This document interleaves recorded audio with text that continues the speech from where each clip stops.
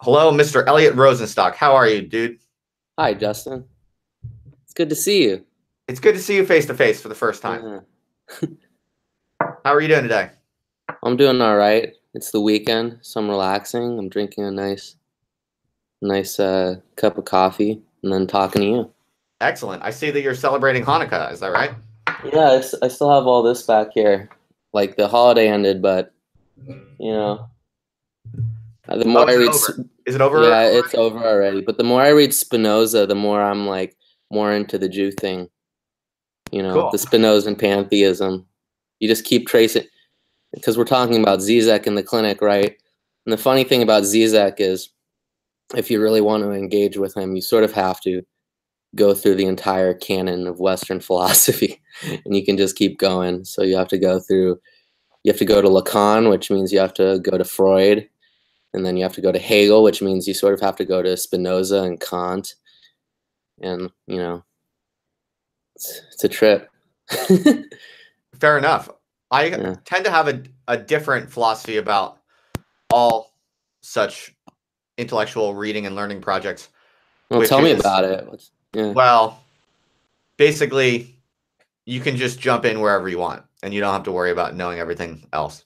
I think there's a problem where it's like people sometimes get obsessed with trying to understand all the antecedents and how things fit into these larger pictures. But that can be so daunting to people, and it is so daunting that it can actually stop a lot of people in their tracks.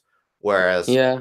I think people should allow themselves to be a little bit more irresponsible and just pick up what intrigues them and not really worry about going through all the back catalog except where they're genuinely on a line of personal curiosity and interest.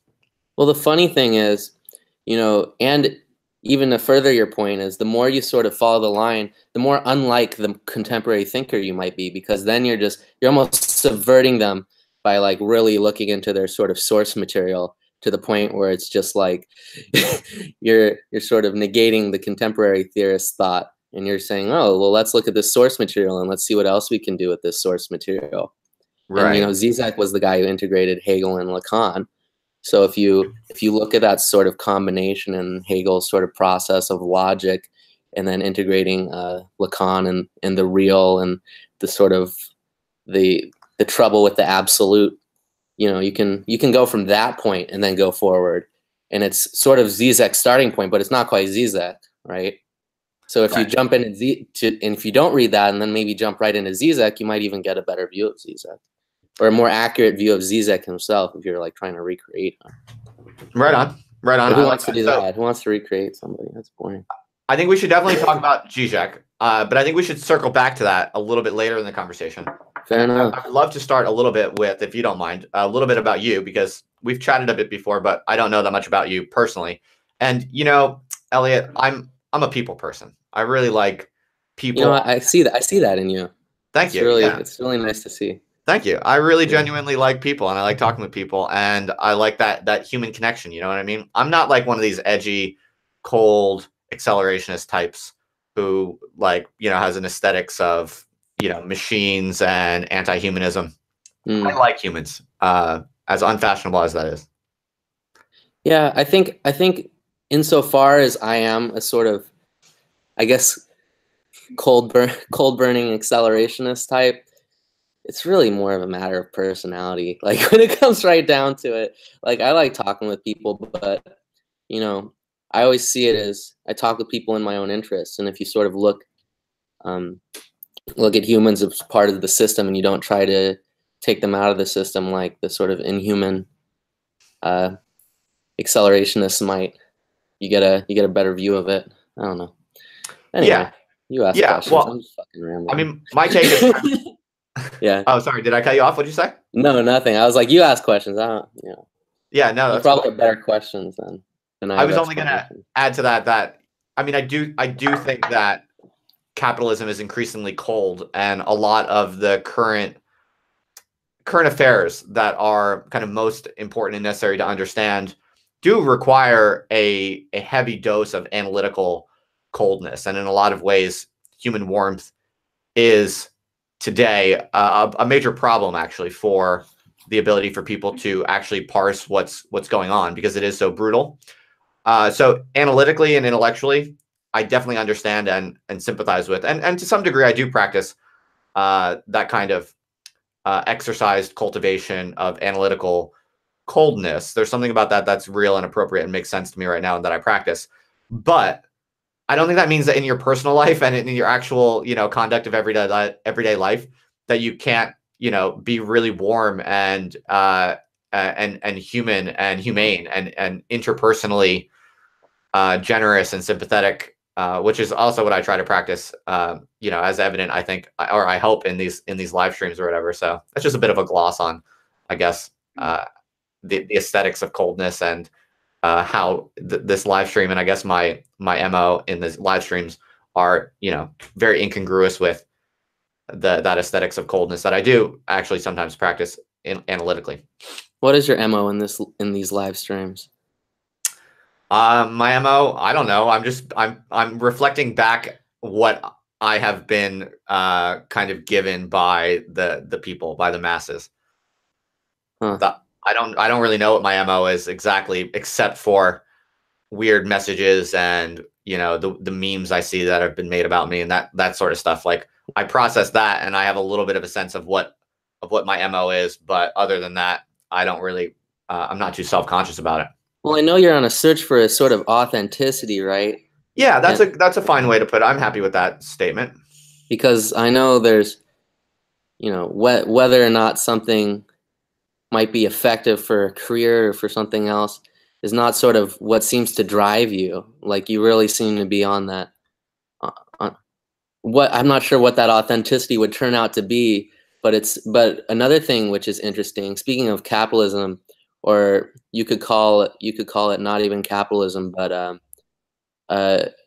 what I don't know, sort of Darwinian cold effort you put into things.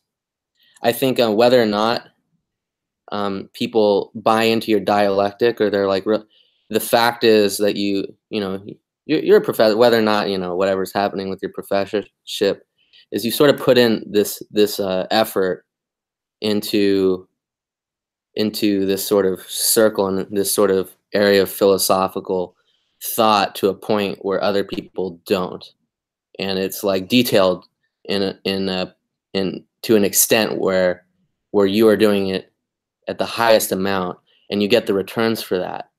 Right? So you are sort of so it's like the nice part about the machine process, or the sort of the systemic look, is you don't need to convince people. There's sort of like a machinic input you're putting in, and you're getting the output from it. You're getting like Nick Land to talk with you, and I just heard you're getting Reza to talk with you, and I think that's a direct result.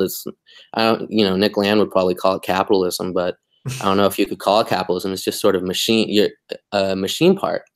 And I'm drinking this coffee right now, and you can sort of look to if you look at the acceleration sphere as one big machine, and you look at Justin Murphy as sort of like a drug, like caffeine is like a drug.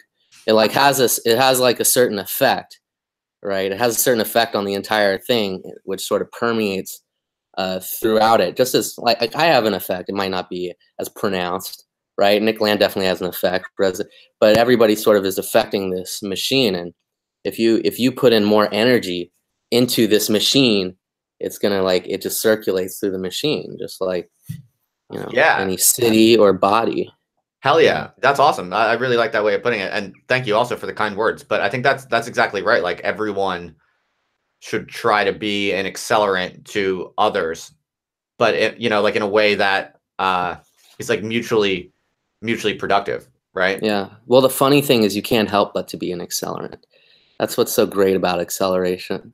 True, but surely we can distinguish between kind of desirable, ethically attractive, aesthetically attractive forms of kind of participation in the hive mind, and undesirable, unethical, ugly forms of acceleration, right? So, I know there's this idea that even the kind of resentful, decelerationist kind of how should I put it? the parts of the body politic today that are mostly defined by resentment and basically trying to block off flows of life to defend themselves or their own people or whatever the case might be. Basically, kind of reactionary, whether it be on the left or the right, kind of reactionary, resentful tendencies. They are definitely, they play a role in the acceleration of capitalism, because that's precisely the blockage that inspires and incentivizes techno capital to become ever more sophisticated, to route around the blocks of resentment in the body politic. Well, that's the beauty of it, is even when they work in and for themselves to perpetuate their own sort of dialectic, if they really if I would say like the Hegelian and like the Marxists who like to call themselves Hegelian, sort of kept going and looked at their sort of systemic effect, I think it would, it's like you said, there's a, I don't know. I got lost. This happens to me sometimes where I'm like sort of talking, and then I think what I'm saying is sort of like congruent to what you were saying, but I just sort of lost myself. Forget it. That's cool, man. There's a reason I forgot it though. There's like part of me that repressed that. So that's the Freudian aspect. If I was to be a good psychoanalyst right now, there's a reason I stopped that line. I didn't do it on purpose. Is that true? Do you believe in that idea? I think it's definitely true. And if I had to explore it some more, I would say it was my heavy involvement with left politics. And I think left politics does an important work. And I think my brain just like blotted it out. What I was gonna say. Interesting. So I do. Yeah, that's Freud. Of reprisal or what? No, I would say it's myself. I blotted out the idea that you are the captain of your ship. The whole idea of the Freudian unconscious is your ego is not the director necessarily, and they're competing sort of dissonances. So to know yourselves as this sort of multiple entity with intrinsic cognitive dissonances, which is not like, I wouldn't say if it's a bug or a feature so much as it's just the hardware of being alive, is like you're just that's the mechanism, and that's what Freud does, is he sort of charted it. Yeah. I buy a lot of that. So let's learn a little bit about you, Eliot. Where are you right now? Can you say? Yeah, I'm in Culver City, which is in Los Angeles. There's various parts of Los Angeles. If you ever want to find out what a city-state would be like, you should move to Los Angeles, because it's a bunch of little nation states with very distinct characteristics. Like I go to work I work in South Central. It's on the same street, but it's 5 miles east. It's like a different world, and you'll meet people there that haven't been like 5 miles north of where they're living. Like they haven't been to north of downtown. So it's almost like you're driving into a different nation with no passport, depending on where you go in the city. You can go to Culver City, and it's right next to Inglewood, which is right next to, Westchester, which is, and these all have very distinct characteristics. Yeah, dude, I know all about all those places because I listen to rap music. That's cool. Inglewood. Inglewood. I know all about that. Do you hang out with famous people all the time? No. Do you see them a lot? When I first learned to not do drugs all the time, I would see them more, because I would go to like Alcoholics Anonymous meetings. Oh wow. Yeah, I did that for a bit. You see a lot of them there, which it's like kind of networking opportunity. No, it's the opposite. It's almost like they miss the name of the father, so the celebrities, like, they go to these Alcoholics Anonymous meetings, and they're just imposed. They love this. They're like, suddenly they have a rule set, and they're not being. It's like a sort of like maybe a safe space. Interesting. You might want to say. So they're looking for the name of the father, you say? Yeah, I think so. I don't want to name drop, because that's like you're not supposed to do that. But it's like you see like plenty of very, very famous people, and then drop a name. No, I can't. I'll just say like a musician for a very famous, like the lead singer of a very famous band in California. Like, and he was like very famous. Like I would go and see him when I was like younger, and I like saw him on stage, and he was like, "Yeah, it's like what Eliot was saying," and I was like, "Oh wow, that's really something." But then you leave and you realize it's sort of like a temporary experience, and then it's like, what do I make of this sort of fragmented experience, right? For listeners who don't know what the name of the Father is, and I only vaguely do, to be honest, could you tell us what that means? Name of the Father is the imposition of the rule set that integrates you into an order, a symbolic order. So if you're a celebrity and you have millions of dollars, so you can basically fulfill any sort of hedonistic wish you want, and you also have social capital. So if you look at celebrities like royalty, because that's the closest thing we have to like a royal sigil is, oh, you're a celebrity, right? So you have the sigil and you have the money, and you basically almost don't have to follow a lot of traditional societal rules because you're given this sort of position, right? So what happens is people spend all their money and they use it, and then they eventually find that they're miserable, and then they wonder why they're miserable. And part of it is because you're not integrated into society anymore. So you try to be above society, and you find out it's like, wait a minute, actually, I sort of want to be part of society. That's sort of how I get all my meaning. And if you're sort of thrown outside of the symbolic order through an injection into your bloodstream of capital and fame, like a heavy injection, then you might lose it. You just lose your mind, you know? Right. Okay. Right. Yeah. So just like any drug, like a Justin Murphy in an Excelsior, like an Eliot Rosenstock in a live stream, or like caffeine in a body. It works the same way. It's so like systems are systems. if this conversation gets too good, it might really destroy people's names of the Father, and then like their future might be destroyed, possibly.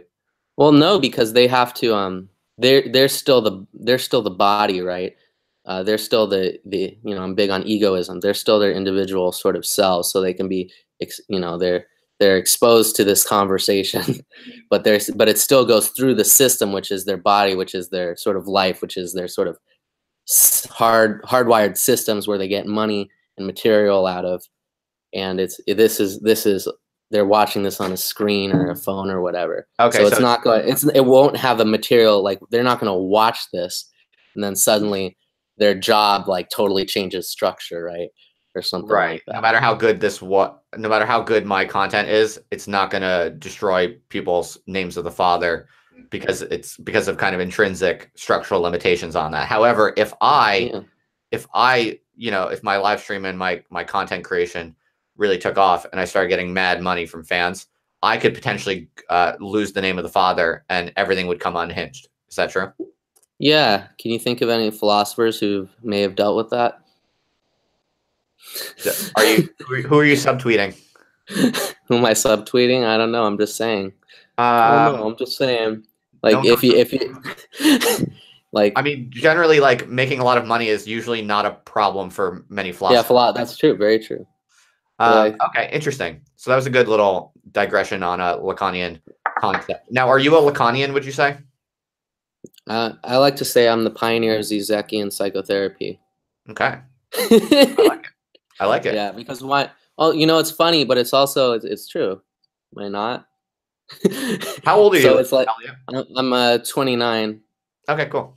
Yeah, I'm 29.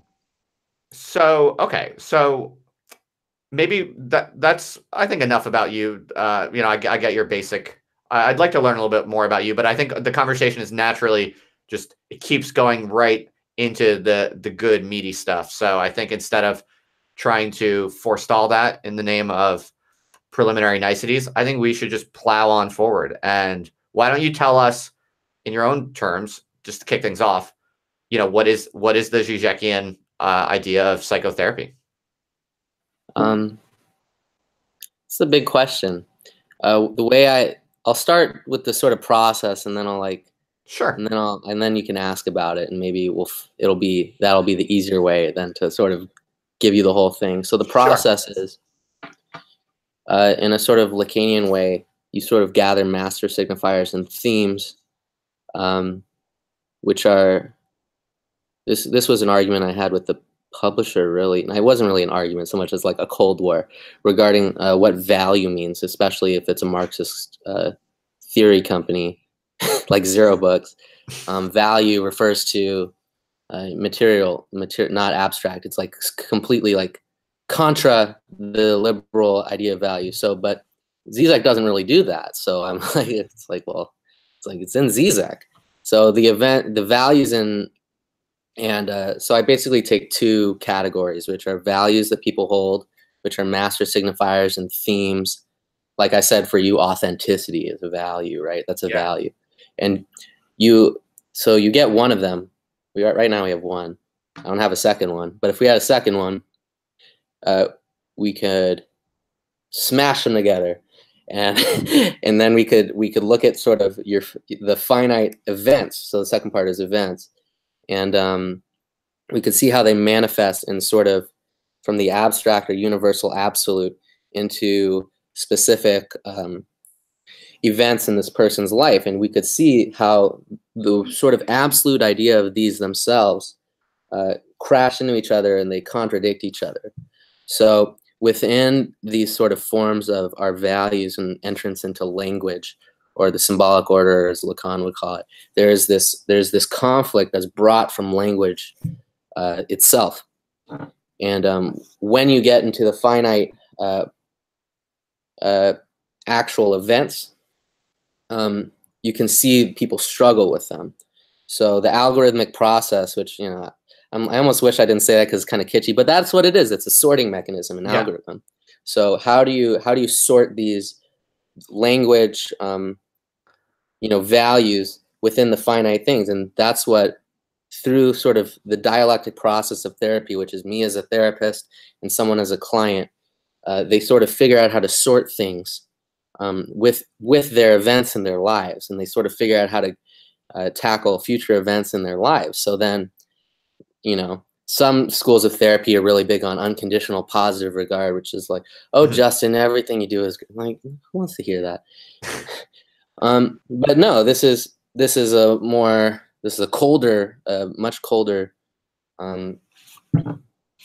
perspective, which is you give people their contradictions and you sort of help them work through it, and that helps them with the skill set, which is working through these contradictions themselves through events, and then they go get new events, and then when new events happen, it's like, oh, I know how to do this. I know how to sort my values, right? Okay, so you kind of take the Lacanian notions about the symbolic order and how we are as subjects integrated into this symbolic order. That's kind of the Lacanian component. And then it sounds like what makes this Zizekian is this kind of Hegelian layer that you just articulated about understanding the relationship between contingent events in your own life. Yeah, well, how that relates to the symbolic order. Yeah, the Zizekian part is the parallax, which is these two things that don't come together but are nonetheless sort of related. And the way the thing that sticks them together is the event. So these values aren't related, but through the event, they're necessarily related. And the map actually changes the event which is what Zizek writes about in the parallax view, which is the actual fact that the therapy provides a map to a client to some degree, which is based on their own info. It's like, this is what you're telling me. This is what I'm seeing. Is this right? And that, it registers to the client. It's like, this is true. This is what I did say. This is what I do think. This is what I do care about. It registers as true because it is true.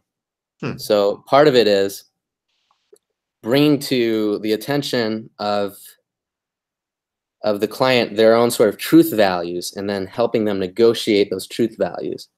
Right. Okay. So are the common forms of psychopathology that you deal with, I mean, in the psychoanalytic tradition, we might call them neurosis, right? Or hysteria or whatever. These are obviously outdated terms, but just to link it back to, the kind of tradition that we're talking in. Or today, people might use words like anxiety and depression or whatever. Are these common recurring forms of psychopathology? Do you therefore locate them as where in the model you just described does psychopathology enter? You know, when it comes to hysteria in the classic sense, it's almost all language is the problem. So the idea that, oh, I'm going to cure hysteria this way and this the other way. Hysteria is the somatization of language. So it's like it's not expressed with words, but say someone expresses it with the body.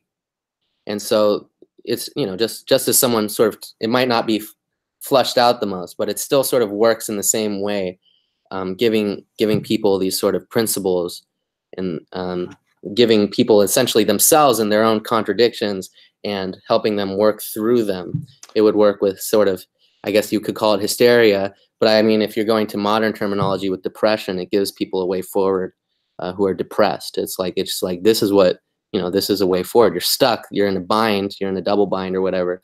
There's a way forward. So, even schizophrenia as well, schizoaffective disorder, which is bipolar schizophrenia. This, you know, it has positive effects, and I'm lucky enough to be in a clinic that lets me use this therapy from a new sort of Right. So you actually practice this kind of a novel psychotherapeutic framework that you've developed. You use this on a daily basis with patients. Is that right? That's correct. That's really interesting, you know, because a lot of people look at someone like Zizek and they think this is just like the height of excessive philosophical speculation and nonsense, which is what a lot of people think. Surely this can't have any traction on the real world. So the real world is psychotherapy. Look at what psychotherapy is. Psychotherapy is the idea that two people can sit and talk to each other, and you're going to have a profound impact on the other person.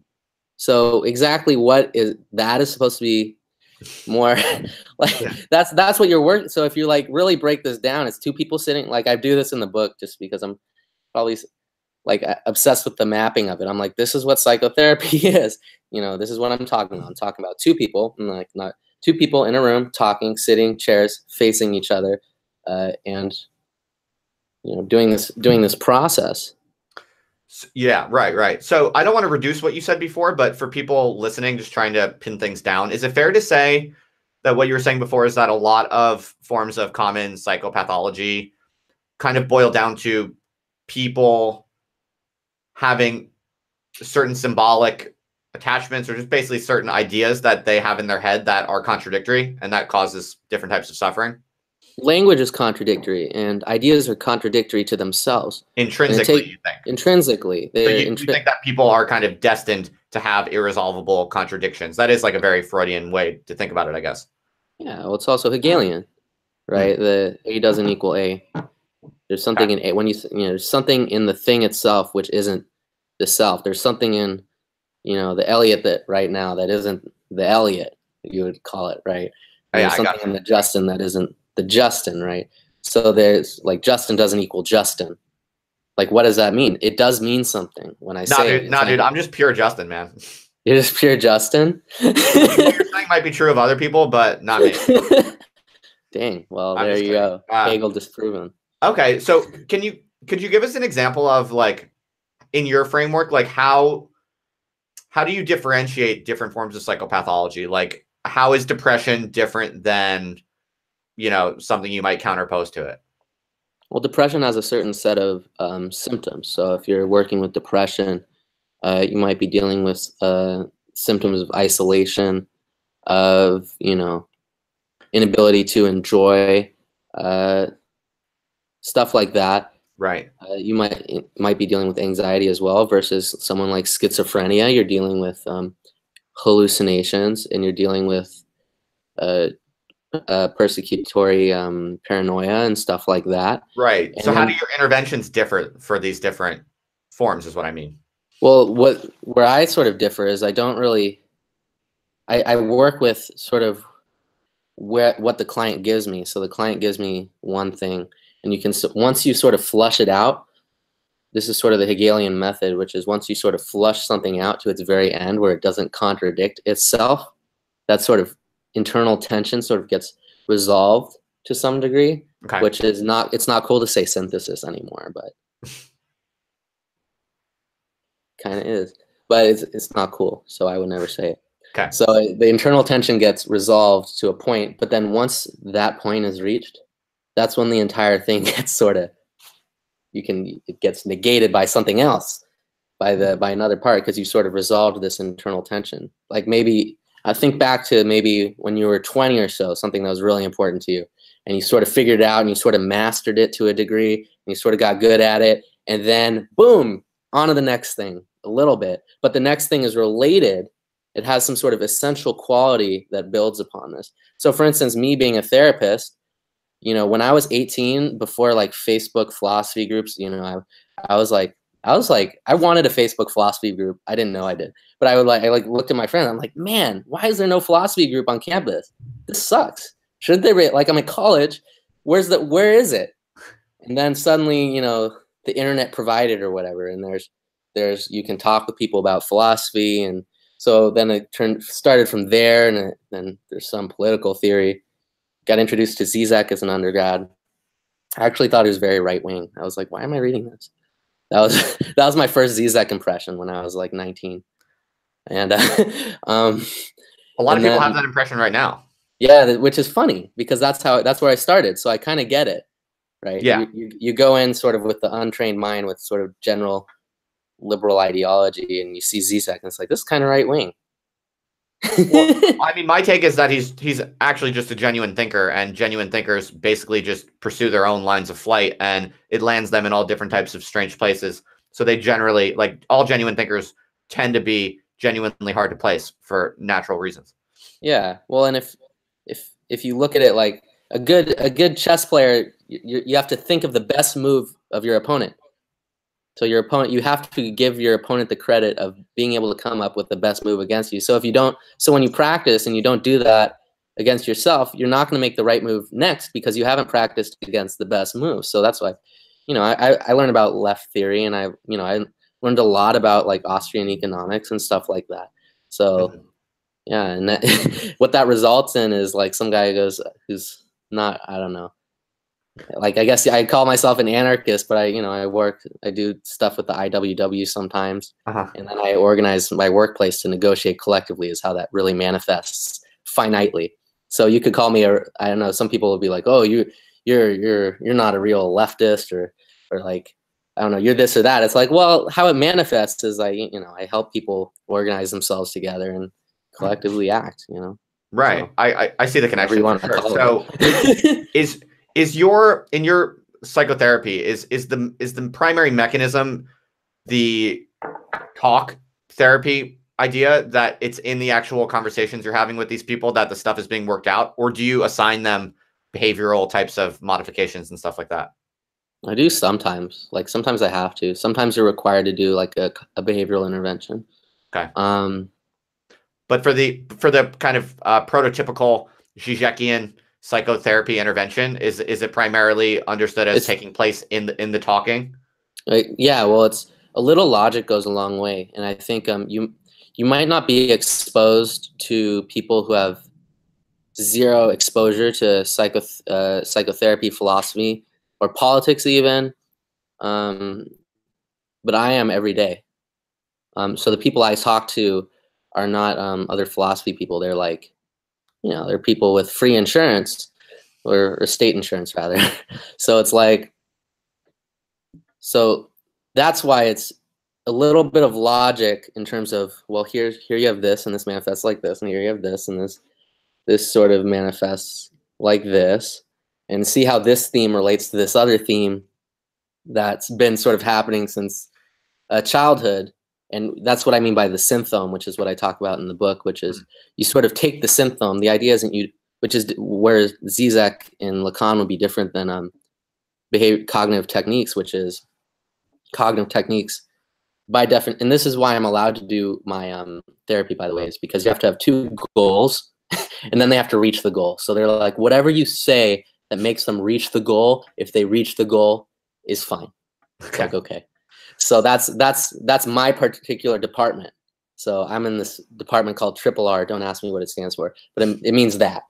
That's what it means. Okay. Something about, and but there's like more like heavy duty departments where it has like an entire like treatment team, and then people that are, so I see, but Okay. Point being, that's irrelevant. So what I was talking about is the symptom versus getting rid of the symptom, which are those two things, versus you take the symptom, the Lacanian symptom, which is the schema that people, it's like if I said something to you and it was universally true to some degree, like the search for authenticity, it was true. It's not like your symptom though, necessarily, but it's like this has truth in that when I hear it, it resonates from a lot of my different actions. So I just sort of like, well, here you go.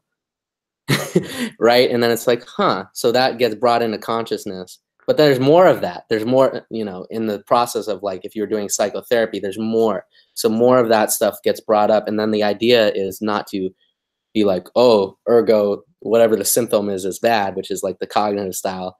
Whatever the symptom is bad. And I think that's what people think about it themselves, is you say, well, you take your symptom and you sort of wrap it, you sort of, you accelerate it, accelerate the symptom. All right. Accelerationist psychotherapy. You take it and you wrap it around the events and you just go with it. Okay. Right. And then it's like, well, your symptoms are reduced. And people are like, wow. Like I like to check in with people. It's like, how are things going? It always feels good when someone goes like, yeah, it's going really good. Okay, so that's cool. Let's pause on that for a second. I'm very intrigued by that. So real quick, to recap, the symptom is kind of like the symptom, but it's a Lacanian concept that basically it sounds like it refers to kind of like a focal point, could you say? Yeah, like a core concept. Say you get in trouble. Well, if I was a cognitivist and I looked at Justin Murphy, the public intellectual, and if I was a cognitivist, it's like, oh, well, he searches for authenticity and he got in trouble at his school because he did this and then he got in trouble. Ergo, it's bad. And ergo, we're gonna give him a cognitive reframe and we're gonna give him a set of moral principles. Versus, I was like, don't worry, I'm not gonna do it. Don't worry, Justin. I don't want to go for it. I like this. Go for it. Go deeper, dude. We take your your search for authenticity, and we look at the event of like this. It's like, oh man, so authenticity, this happened. Now what's next in order to sort of do this? What do you have online? And it's like, well, I have this. And I said, well, how can it? So what do you think for that? And that's where I sort of leave you, and then that's where the dialectic starts from the other person, and then it's like, okay, so this is what's next with that, and this is what's next with my search. And it's not that, and it causes me pain because it's such a core concept of my life, and it causes different events which are stressful, but it's a core. So the idea is the symptom is where you get meaning. So you can't get rid of it because it's your source of meaning. It's like getting rid of the sun because it causes skin cancer. That makes a lot of sense to me. That makes a lot of sense. And I think that's very cool. I think I could even give you some examples in my own life where I feel like I've kind of intuitively taken on that kind of practical philosophy in some sense as a psychological coping mechanism in some sense. And I think it works. I think that is actually a really good way to do it, if I'm understanding it correctly. And if I am correct that I sometimes do an intuitive model of that. Like I'll give you an example, for instance. Yeah, go for it. Something else I'm kind of obsessed with, I guess you could call it a symptom, is it's similar to authenticity, I guess, but it's honesty, a little bit more specific.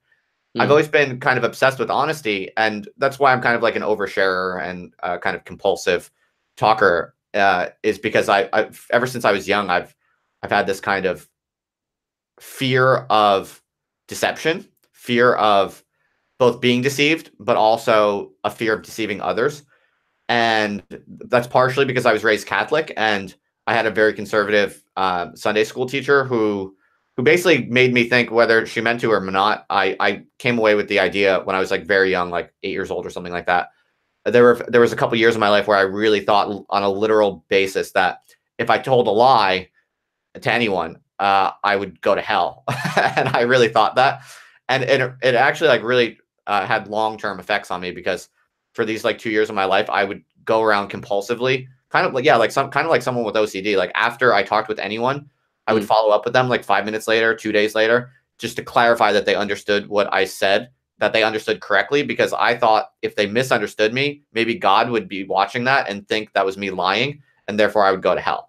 I was like, I did this like really hardcore to a simply pathological degree for a couple of years in my early life. Another thing is that I also, watchers of my stream might know this already, so I won't beat a dead horse, but very early in my life, I probably got involved in like sexual behavior, like at an unhealthy age, as most people I think do at an unhealthy age nowadays. but I was like cheated on a couple times by like very early romantic partners when I was like like I don't know, fifth grade or however old you are then, and that made me like very very sensitive to like fear of abandonment. Like I kind of thought like everyone I'd ever share my life or time with would like betray me or leave me or whatever. Like I became very sensitive to that fear and kind of obsessed with that fear. I became very sensitive to the threat of betrayal, basically. And so these are two kind of overlapping, kind of, I don't want to call them traumatic experiences, but in a way, like, formative, early kind of threat sensitivity situations, and that were very formative. And as I grew up, I kind of, I always kind of realized like these were like abnormal kind of pathological vulnerabilities or problems with my psyche. And I kind of ended up dealing with it by owning it and kind of like trying to make good out of it. And it just made me, I was like, the only way I can deal with this is I have to actually say to myself, like, oh, honesty is really, really important. And people are bad because they don't do it enough. Therefore, like, I will just make that a part of my identity and a part of my style for like moving forward and making friends on that basis and selecting, romantic partners on that basis. And then like spinning out. And now I'm like 31, I'm 32 years old, and I'm like still spinning out this kind of like almost political philosophy around, the necessity of honesty and the political problems of all of these like lying fake ass adults who like dominate the public sphere.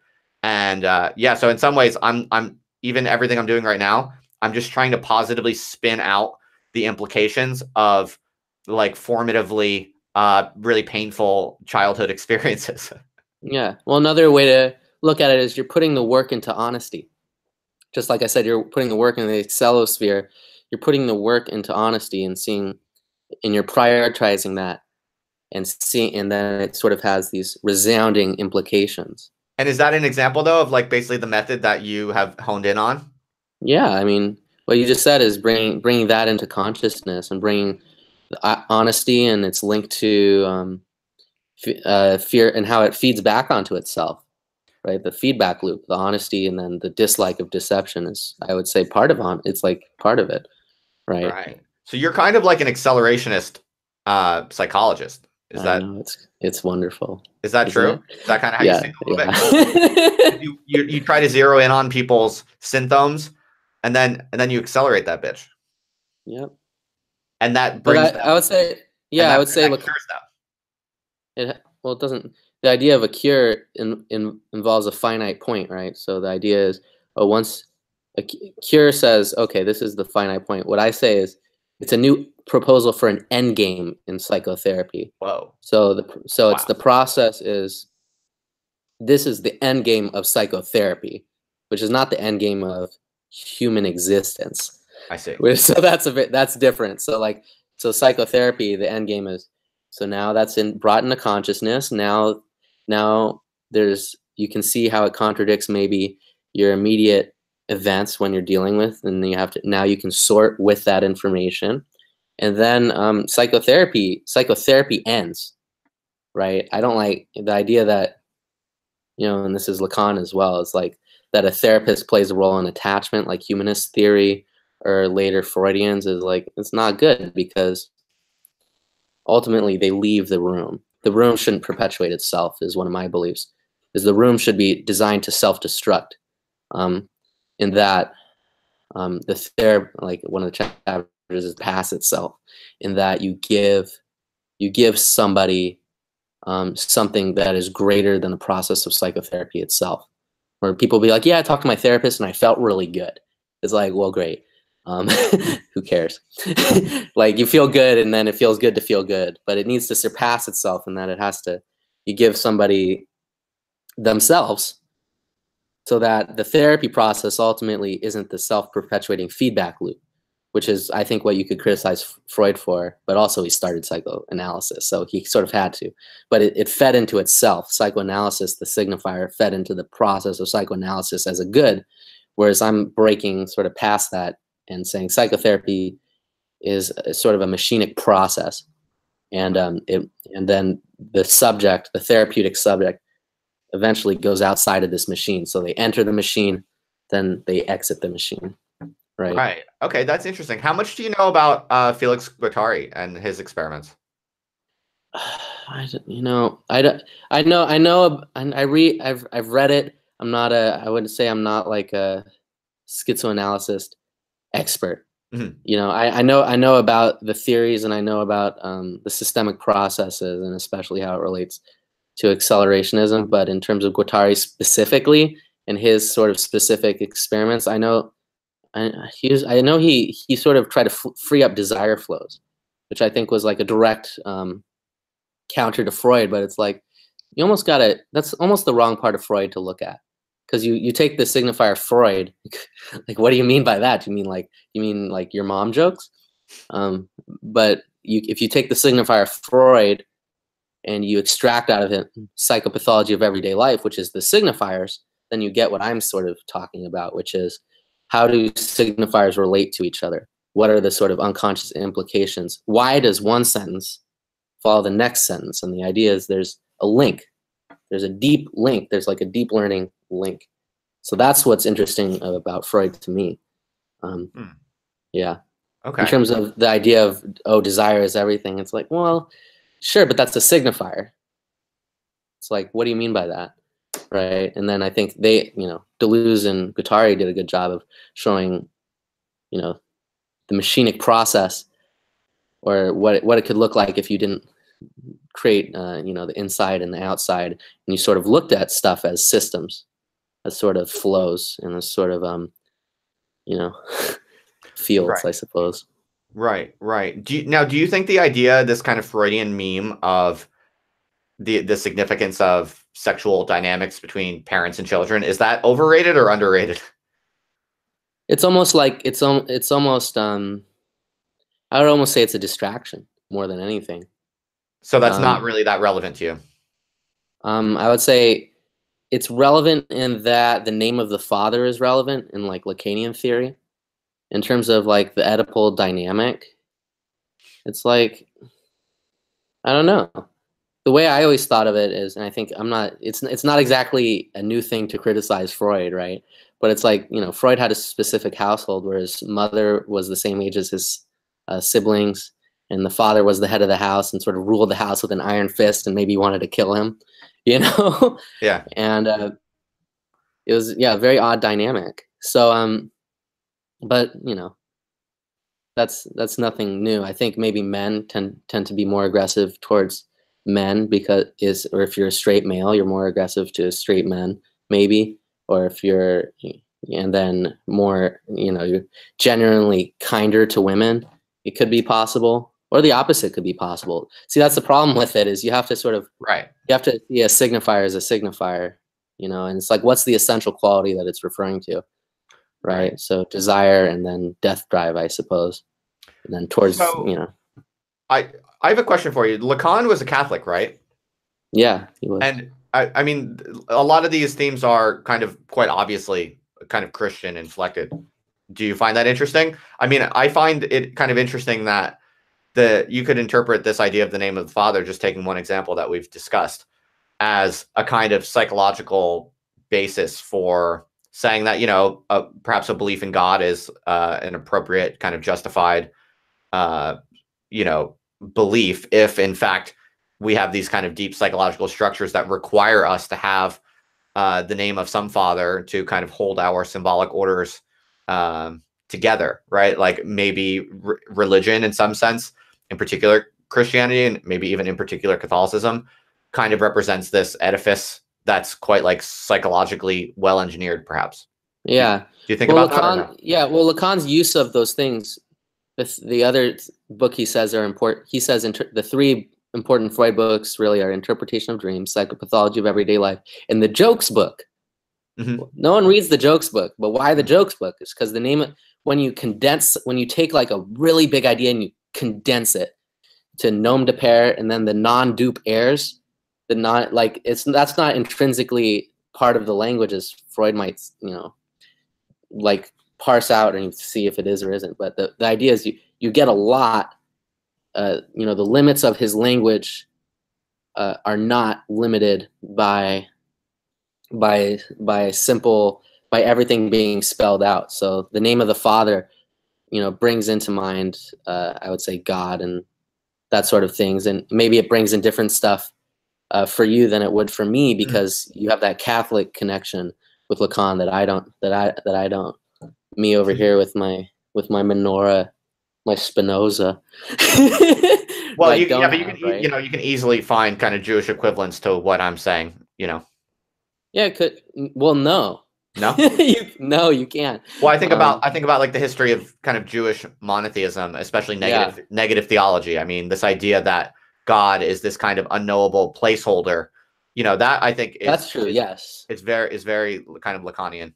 but if you look into the Christ, Christ as a person or as a manifestation of God, I would say my like hottest take, which is like unnecessary blasphemy against Christianity, is like well, it's I'll just this is the place. So Yeah, yeah, definitely. is like, so no idols. So it's pure spirit. So Judaism is sort of pure Holy Spirit, right? Right.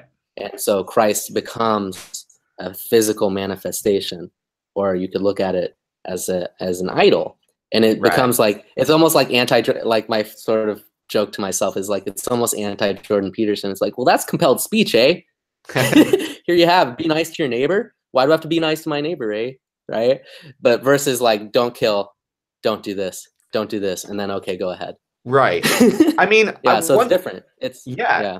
it's fascinating. I mean, one way I tend to see religions is basically they are multiple different attempts to do basically similar things, and they're conditioned by the contingent factors of their time and place at which they kind of emerged and evolved.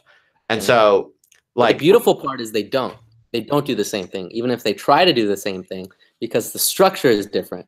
sure, But you get thrown into a different set of machinery, right? A system, sure, So it's like me and you switch places out, and if I was thrown through the Catholic machinery and you were thrown through the Jewish machinery in terms of birth, and then you say you got a bar mitzvah, that you went through, you had you turn out maybe to be a different person, right, right. No, that's a fair, perfectly fine point. I guess I'm just thinking that, just to take this example that we're working with, this idea of the name of the Father, like if Lacan is right, and there is this kind of deep psychological structure in which human beings have this symbolic order that has a strong tendency to constantly be in play and in flux, and if you don't have some master signifiers, or if you don't have a name of the Father, like I think he also has this term of the what is it, the point de capiton, is it?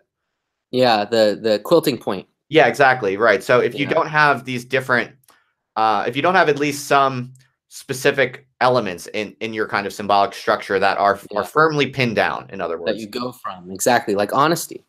Yeah, right. So if you don't have at least some key points that are pinned down, then you really do have this major psychological risk of the whole web becoming out of control and kind of constantly cycling in a pathological way, or something like that.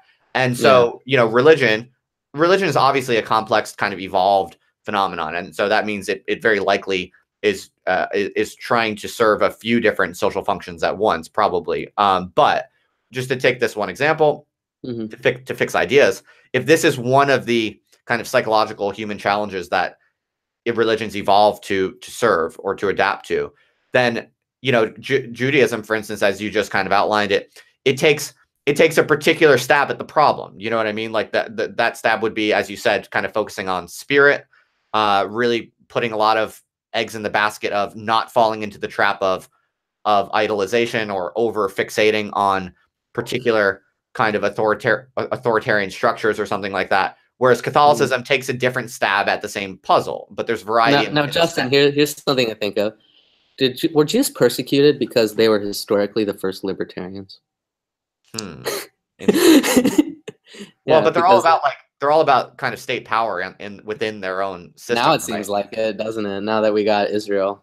Well, but even historically, right? Like they're a good example of exit for sure, like libertarian exit ethos. Yeah, nomadic. They're nomadic. War machine. Yeah, exit over voice, I think, for sure. but once they exit within their own domain, they're all about state power, I think, historically. Well, I think it happens that by not spelling out the sort of Christian ethos of it sort of came out anyway. And I think maybe Christianity could have been it's like, oh, let's get this in writing.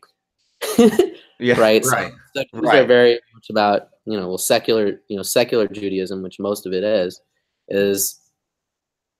love thy neighbor, help other people, be a good person, which is it's sort of abstractions that manifest essentially in in the immediate and sort of liberal sort of political views. Although now it's even, what's funny is even in right-wing nationalism, like Israel, you ask them, they still think of themselves as like liberals. And I've talked to, I actually talked to someone who was in like the Israeli Secret Service, who was in like they happen to become a therapist, and they go, well, I got arrested for having 2 passports in Lebanon. I said, why the fuck did you have 2 passports? I was like, were you like Secret Service? Like, were they? I was like, huh? Wow. They're like, oh. And then I was like, well, you must have been, right? So I just sort of kept pressing it. And they're like, well, yeah. But they thought of themselves as liberal. They thought of themselves as left wing, despite working in this sort of nationalist machine. So there's that idea that I guess maybe state power goes from we're going to help people, and we're going to help people through the state, and we're going to fight for good stuff through the state, I suppose. Right. Maybe that's where it comes from. Well, to me, I think the genius of Catholicism is that the idea of kind of stabilizing and enforcing the name of the Father is delegated to a kind of authoritarian agency. I'm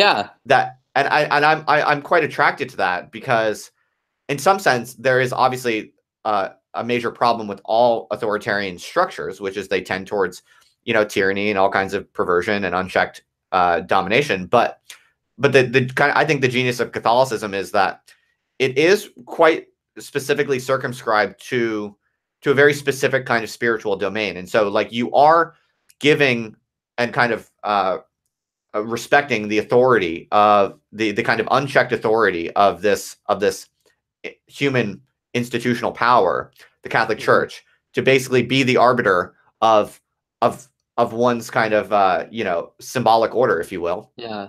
Well, it's interesting because the Catholic Church changed. If you read Dante's De Monarchia, which is really interesting, they weren't for the monarchy. Catholics were not for the monarchy because they had city-states. So the unchecked power was the power of the city-state, and then the idea that it should all come under one ruler, because that's how God ruled his kingdom. So we should have on earth the way God ruled his kingdom in sort of the Bible, right? And that was like a banned book so it was anti-monarchy. What was the banned book? De Monarchia by Dante. Okay, interesting, right? Yeah, but it's really interesting read in terms of like a pro monarchy book. I would recommend it. Well, that's kind of what I'm getting at, which is that there's a genius in kind of deferring the enforcement of the symbolic order to an external agency, because even though you're giving them kind of absolute power over your symbolic order, all you're really giving them power over is enforcing that name of the Father. They just have the power over the quilting points. Basically, they decide the quilting points. But then after you delegate that or accept the authority of that power to basically decide and arbitrate the quilting points or the name of the Father, then the entire political domain, the entire civic domain, the aesthetic and kind of creative domain, actually I think gets freed up and it gets liberated for experimentation, as long as you respect. Here's one problem. Quilting points. Here's one problem, Justin, with monarchy in the 21st century. Say like neocameralism got established, and there was like a monarch CEO. The problem is if you also have free media, people, the time where they use their absolute power to cut someone's head off or to fucking gut somebody or whatever, and that comes up in front of people, there's the illusion of locality is conjured, and they're inflicted with this, and they go, this is happening right next to me by the person who is in charge of me. I don't like when people get killed. Oh no, this is not good. So then if you look at sort of the absolute of where we are right now, which is there's like the neo-reaction revival and all those and all the monarchy theory, and then also the hyper-populism theory of I would say of the left, but also of the the right libertarians, where because of technological accelerationism, we can acceleration, not accelerationism itself, but acceleration. These things can now feed back onto itself and become really developed. Like there's a lore, there's a big monarchy lore now, and I think how they ever get inputted into reality, you have to look at as a second thing. So then you have to look at what's like, well, where are the states right now? What are the actualities? Where are monarchies? Well, there's monarchies pretty much in the Middle East, pretty much. And then I guess you could look at like a Middle Eastern monarchy is like the high end of the point of monarchy scale. And then you have like maybe China, where it's like a secretary de facto monarch, but not quite, because there's some like checks, and they don't have that system of absolute monarchy in and of itself because the monarchy is good, right? And then you sort of have countries with no states, like failed states, like Libya, and you sort of have that continuum. And I think people gravitate towards less violence. So it's like, which one causes less violence? And the problem with the idea of optimizing for intelligence, like Nick Land wants to, is that people don't like to watch people die. Period. People don't like it. And the more it gets brought up in front of people's faces, the more their drive is against it.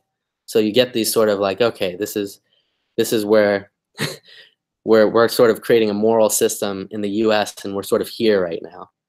Like this is, the dialectic is still like sort of rumbling, but it's rumbling around a republic, right? So it's almost like, to be a monarchy, you'd almost have to start from a monarchy, I would say. I think Saudis are trying to do that. Aren't they trying to create like a bubble state? And they're like trying to like recruit people, like who are like, I was like, yeah, I'm not up enough on all of that, but I know they're up to all kinds of crazy shit. Yeah, like that's where it arrives from. It arrives from itself. Things always arrive from themselves. Wow. Neo Saudi Arabia arrives from the future. It arrives from itself, man. Arrives from itself.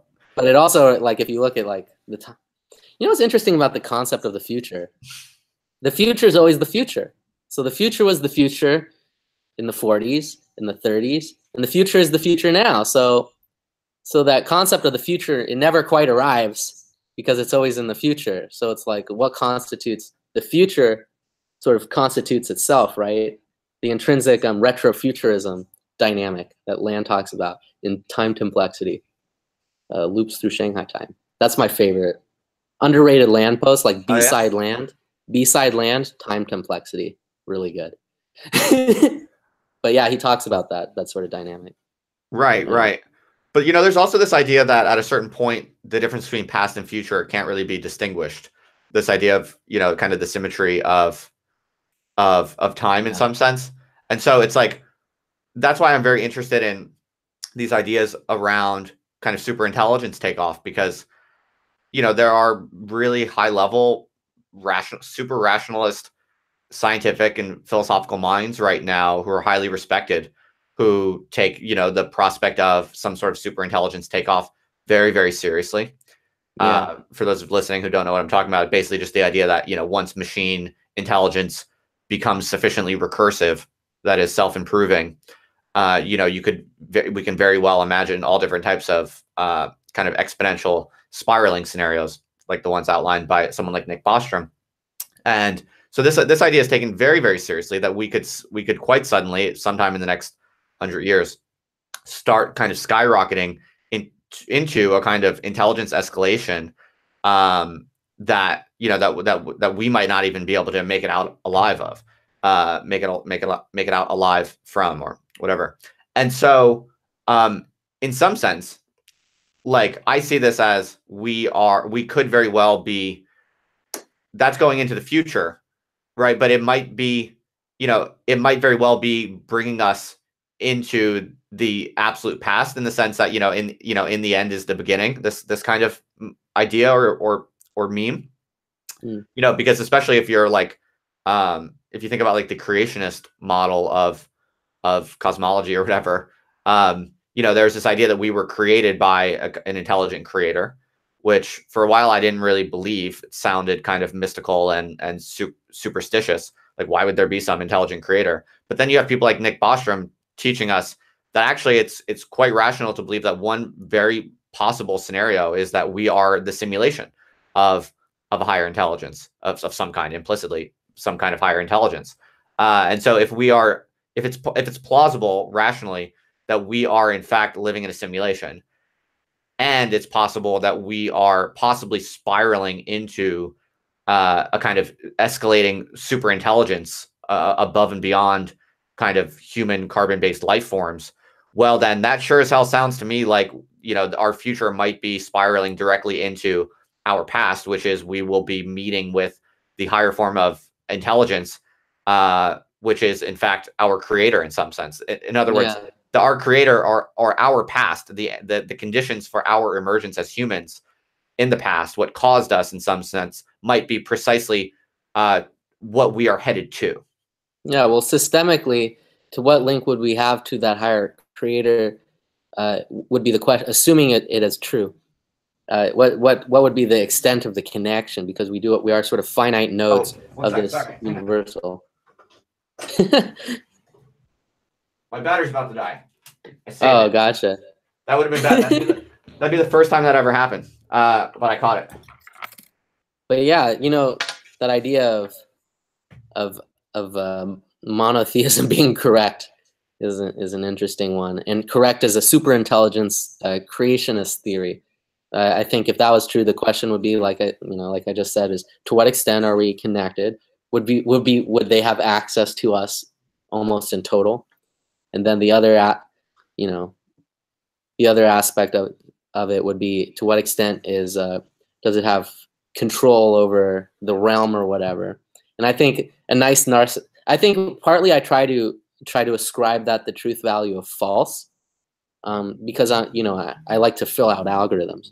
So I think if you ascribe it as true, and you logically follow it, it leads to pretty much, you can get pretty psychotic pretty quickly, I would say, in terms of like, this is happening because of this is happening. But I give myself a little treat sometimes, and I'll like ascribe it the truth value of true, just like briefly in like a narcissistic moment maybe, and I'll go like I'll say to like a client, they're going through a lot and they're like, and they're doing this and this is happening, and then it's like, and I said, and it's like, what would, if there was a God, it's like, what would they be doing for me? And then my nice narcissistic thought was, of course, something along the lines of, they brought you here to the greatest psychotherapist in the world. Wait, so you're saying you're saying that assigning truth value to what leads to God being true? To God. So, like a creator being true. So assigning that in terms of 1 and 0 versus false or true, which is sort of like how I like to, break it down. Let's break it down like that. So if it's true and we run with that in terms of a logic, and we allow that logic to keep going, that's like me and you, we were brought here for a reason. For like, if we were to say Spinozan pantheism, let me just crank that to true really quickly, is like, God brought me here in front of you and you're in front of me, and we're figuring something out, and we're working out a contradiction which is within God himself through our finite selves, which are not God, but God has access to us, right? Okay. So like the logic, you can follow logic based on these binaries. But do you think assigning truth value to God, that leads to psychotic outcomes, or does it actually lead to quite adaptive outcomes that actually help people in most ways? Because very adaptive. I would say for me it would. For me, if I just like because I'm like very like, I follow the algorithm. I follow my nose. So, if I was to click God to just sort of true, and to say everything is predestined, you know, and you look for the reason. That's sort of the structure of psychosis a little bit, which is everything has an intrinsic reason behind it, and I just need to find the meaning. It's like, here's the meaning that was given to me. Here's the meaning. It's like, what's the meaning of this? So if you're looking, that's sort of the base system of paranoid psychosis. So to me, actually, I feel like Protestantism is uniquely susceptible to that problem, precisely because there's no kind of higher authoritarian structure to enforce the limits on it. So you have this kind of explosion of Protestant sects and denominations, and like if Christians can basically have a personal relationship with Jesus, that does lead to like a really kind of wild, psychotic kind of cycling. Like you can see the history of just the explosion of Protestant denominations.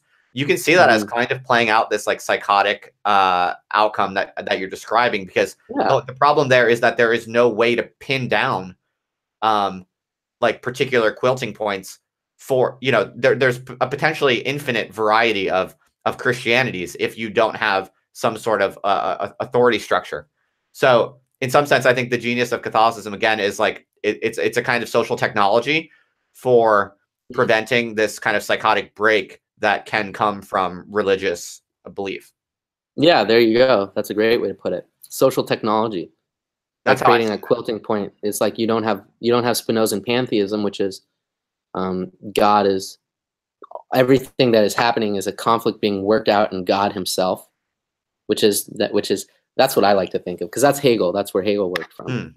Okay, so I feel like we should shift gears a little bit, because I've been ranting enough about Catholicism. I've probably lost a few atheistic heathen listeners.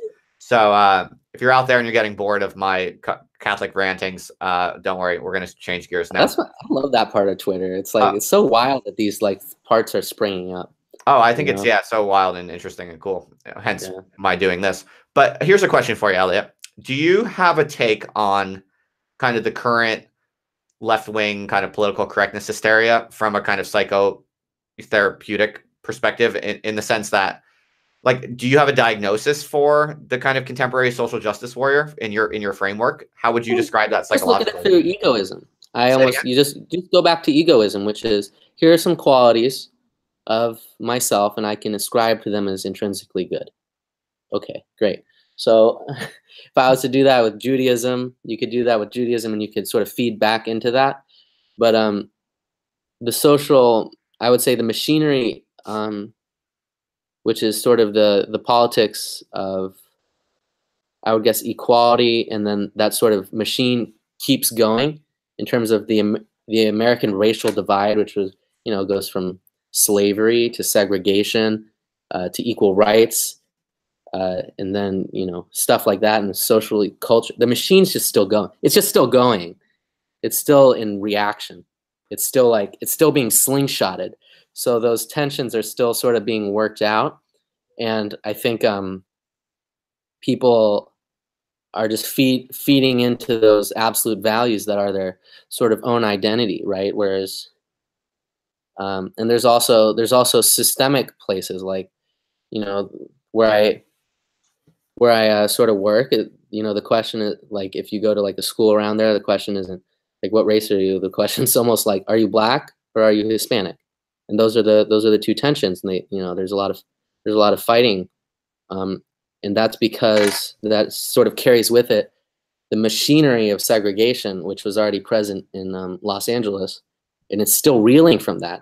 And it's like, now that segregation isn't a policy, people haven't left their sort of structures. They like, okay, this is no longer mandatory. But what's so interesting about positive feedback loops is, once you have a law, and then you remove the law, and it's fed back onto itself in so many different ways, people are still staying in those places, like, and it's still like reeling. People are still reeling from it. Okay. So in terms of somebody getting more value from themselves, they already have the machinery. They have the social technology of, say, like Black empowerment, brown power, stuff like that. The machinery is there, and it's very complex because it's still moving from the civil rights era, and it has this sort of moral register of like goodness, despite it maybe seeing like, hey, this doesn't have maybe in and for itself a very logical outcome, which is sort of, when you get down to it, sort of ethno-nationalism. But okay, so yeah, you're kind of saying that, if I understand you correctly, you're saying that there are these kind of inherited symbolic structures that have, kind of positive connotations of liberation or whatever, and they're getting basically kind of filtered into subjective identity investments in pathological ways. Is that something? I'm not saying pathological, because pathological implies that it's abnormal versus systemically it's happening, right? So it's like, it's not, you can't quite call it pathological, because it's like would you call someone going on the top of the slide? It's like they're going to come out of the bottom of the slide. It's like they're out on the bottom of the slide. It's like, how pathological, they're on the bottom of the slide. It's like, well, they didn't really have a choice almost. It's like Okay, they're people are fed through the machinery that they're fed through. In terms of people's ability to break out of that machinery, I think people have to be given a better option. So you're not gonna tell somebody to stop to be, who's like really invested in like IDPOL and like those sort of politics, unless you give them an option that is more appealing to them and works better in their social machinery than where they already are. So if identity but I have politics, already given them a better option, which is hanging out with me on YouTube, and not all of them want to do it. So, but that's the thing, is that might not be a better option for a lot of people. Blasphemy! Of course it is. And with their material social machinery, like, keep in mind, you're like there.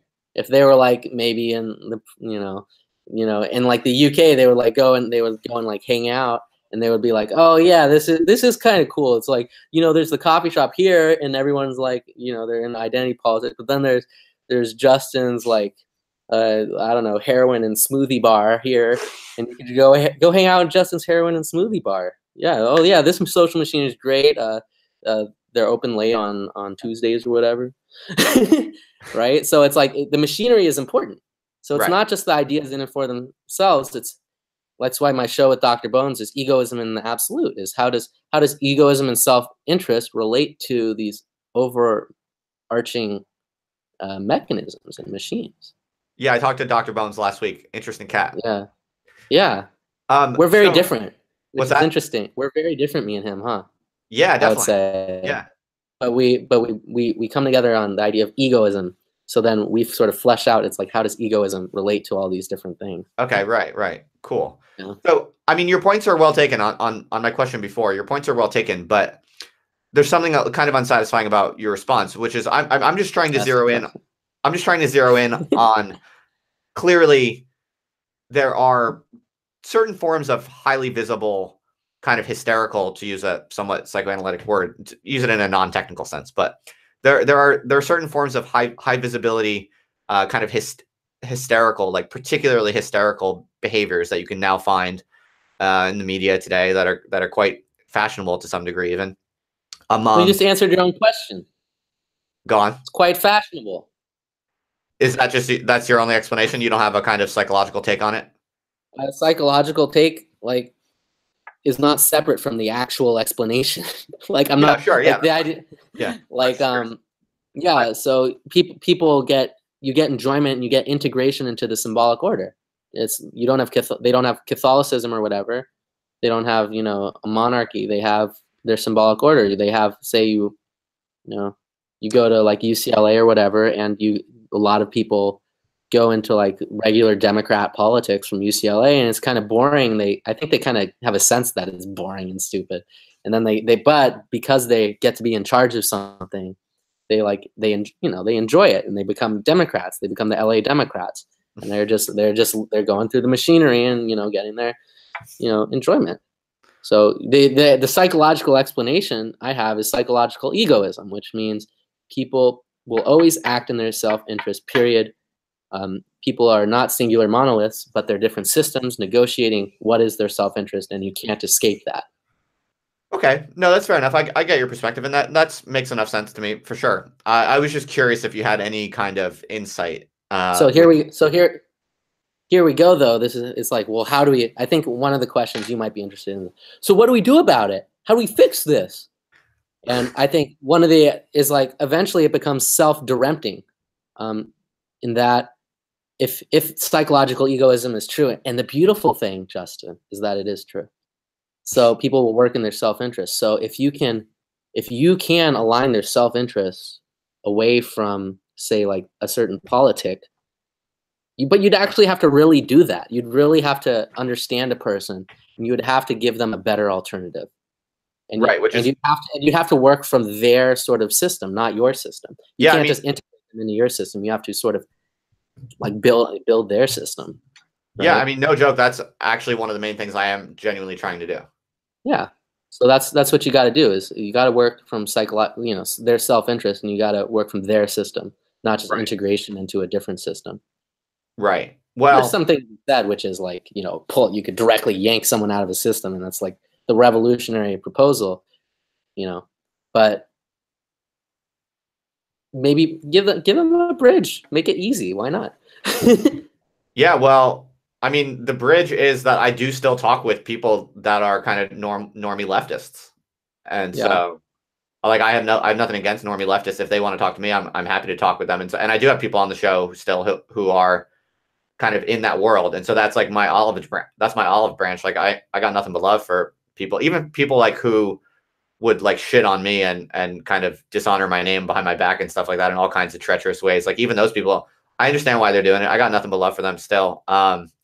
And that's my tactic for trying to make this like more living, autonomous, affirmative, accelerationist kind of radical cultural sphere that we're all, people like you and me are kind of swirling around in, to make it kind of an open membrane with the pockets of the contemporary left that I think are most regressive and pathological. But that's why I'm kind of mining you for psychological insights, since you're a psychotherapist. Yeah, why not? Well, that's what I mean. The whole idea of this book is the integration of the actual, right? How do you integrate these concepts into psychotherapy, right? And how do you build on people's values, and how would you bring that into event? And it sounds like you're sort of working through. It's like, well, I talk with these people through events, and that's sort of the specific finite event is talking to leftists. But maybe you'll probably find even more efficient way, and continue to, I don't know, perpetuate that. So I don't want to beat a dead horse, but I want to try rephrasing my question one more time on the last point, because everything you're saying makes sense enough. I'm not pushing back against it, but I suspect that, with your expertise, I suspect there's a little bit more hiding there that you can contribute to helping us understand this particular puzzle of the social justice warrior, which is one of my kind of current kind of analytical fixations, just really trying to figure it out on a really rigorous way, like what exactly is going on. I'm going to really try to give you what you want, Justin. Sure. Which is a pathology. You want a pathology. I just want to hear. I'm going to reframe it. I'm going to reframe it a little bit. Okay. Reframe. Which is, what do you make of somebody who insists on a politic which has clear fallacies in it, which has contradictions which are so apparent that the whole thing sort of should fall apart. Good. But it doesn't. Good. Yes. What do you make of that person? It's, that's standard. That's like a neurosis, is you're fixated on a singular thing. It doesn't matter the internal contradiction. The internal contradiction has no relevance, because a neurosis is the idea of the singular sort of fixation. So you're singularly fixed on this idea, and nothing else sort of matters. There's no humanism doesn't enter there. Truth doesn't enter there. Nothing enters there. It's a self-contained neurotic system, and it's held together with aggression and eros, and everything sort of gets fed into that neurosis, right? So that's, I don't like to say SJW, because I kind of, it can be abused, and it's like a cheap, it's a cheap term. I don't like it. Yeah, sure. And social justice is, it's good to have social justice to some extent, right? Depends on what you mean by social justice. Sure. And you could call me like a social justice cleric. I don't know. But the point would be like, I think what you're looking for is when you get frustrated when you see these fallacies, and you say, "What's your problem?" And you're like, "And I hate it because it's directed at me, and it's in my face, and and it's bad logic, and like just think of other things that are better, or like at least integrate your own contradictions in a logic way, but they don't, right? And that's the nature of obsessional neurosis, you know. So you could call it hysteric, but it's more like obsessional, because it's a feeding into that, into in and of itself, this is a good idea, like, or whatever the political fixation is.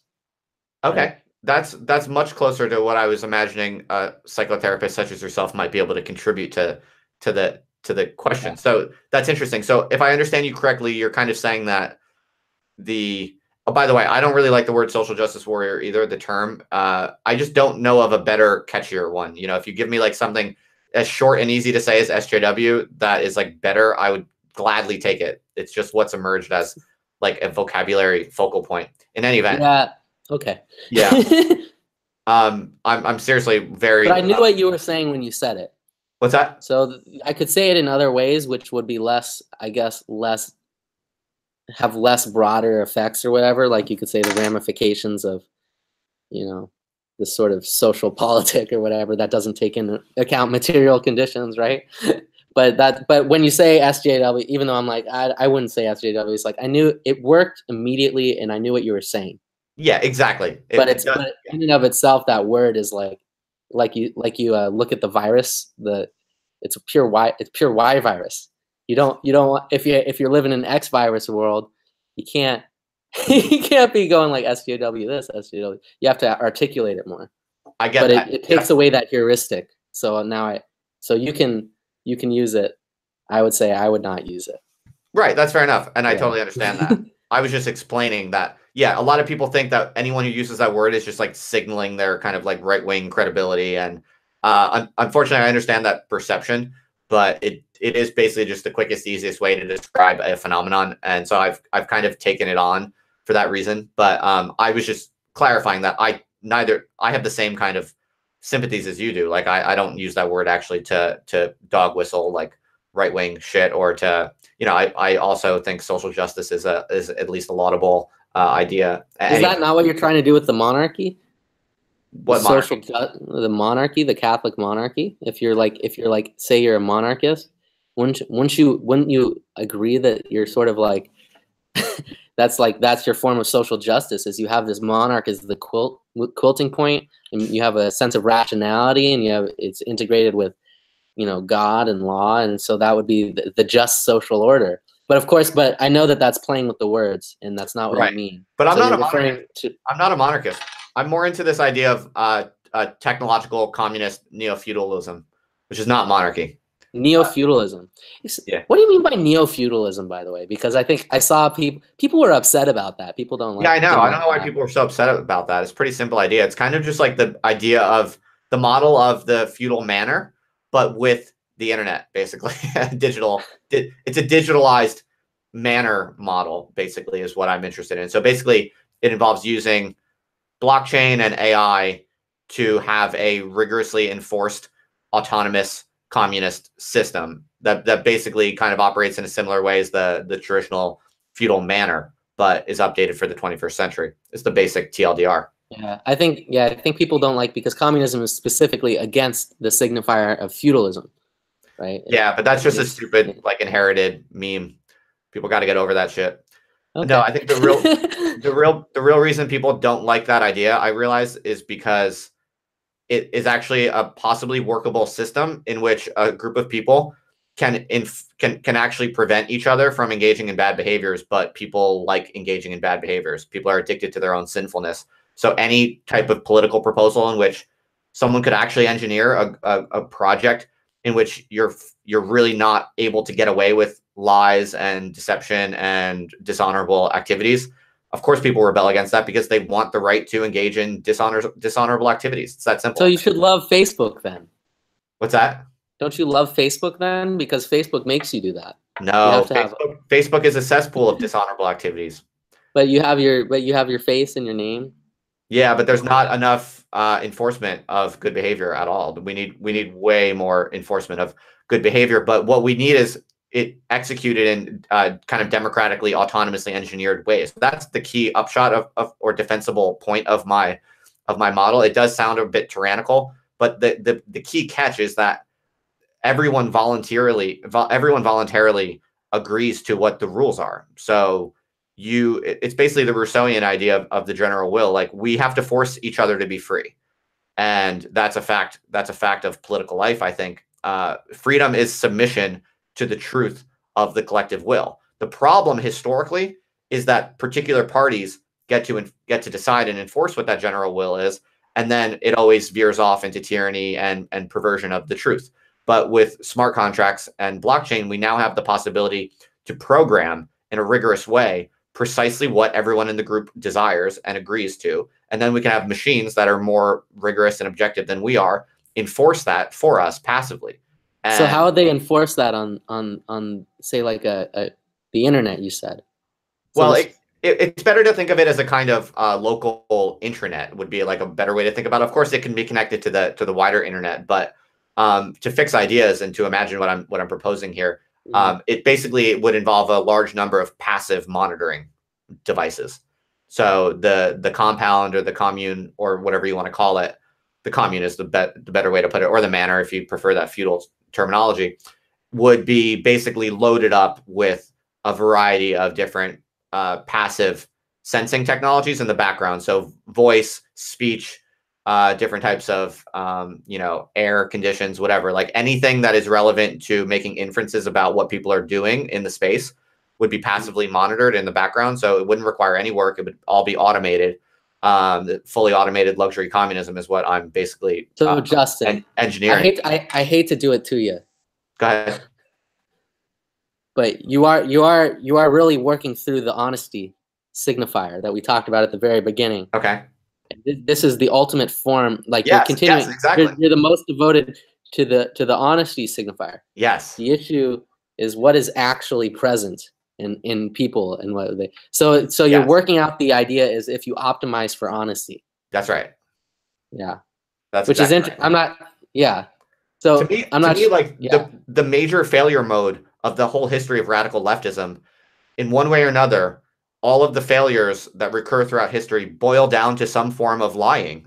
I think basically deception, basically. And if we have rigorous, autonomously controlled technological mechanisms for the prevention of dishonesty, betrayal, deception, then the dream of communism can be finally realized. But the reason why people rebel against my proposal, including many people who profess to be radical leftists or communists, is because they're not actual communists. What they want is the freedom to tell lies to themselves and to others. And people are absolutely addicted to that quote unquote freedom, which is obviously just a false freedom. It's just liberty to be sinful and slothful. People are addicted to that. And the idea that some proposal might take it away from them, everyone will immediately say, no, we don't want that. Well, I say to you, then therefore you don't want the truth. You don't want communism, and you don't want liberation. What's interesting is you're going to run up against the problem, which is language that refers to multiple sort of things, and negative language and absent you'd get in a Zizek. What is the essential thing that you're trying to do? So honesty in and of itself, I guess, is the most important thing, right? So then any sort of system that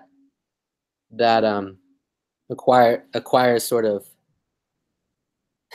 autonomous control, I guess, eventually would have to deal with that it's a universal idea, absolute, which is honesty. And then how does that manifest in reality? So we talk about the signifier SJW, right? It's like, well, I don't like to use that signifier SJW.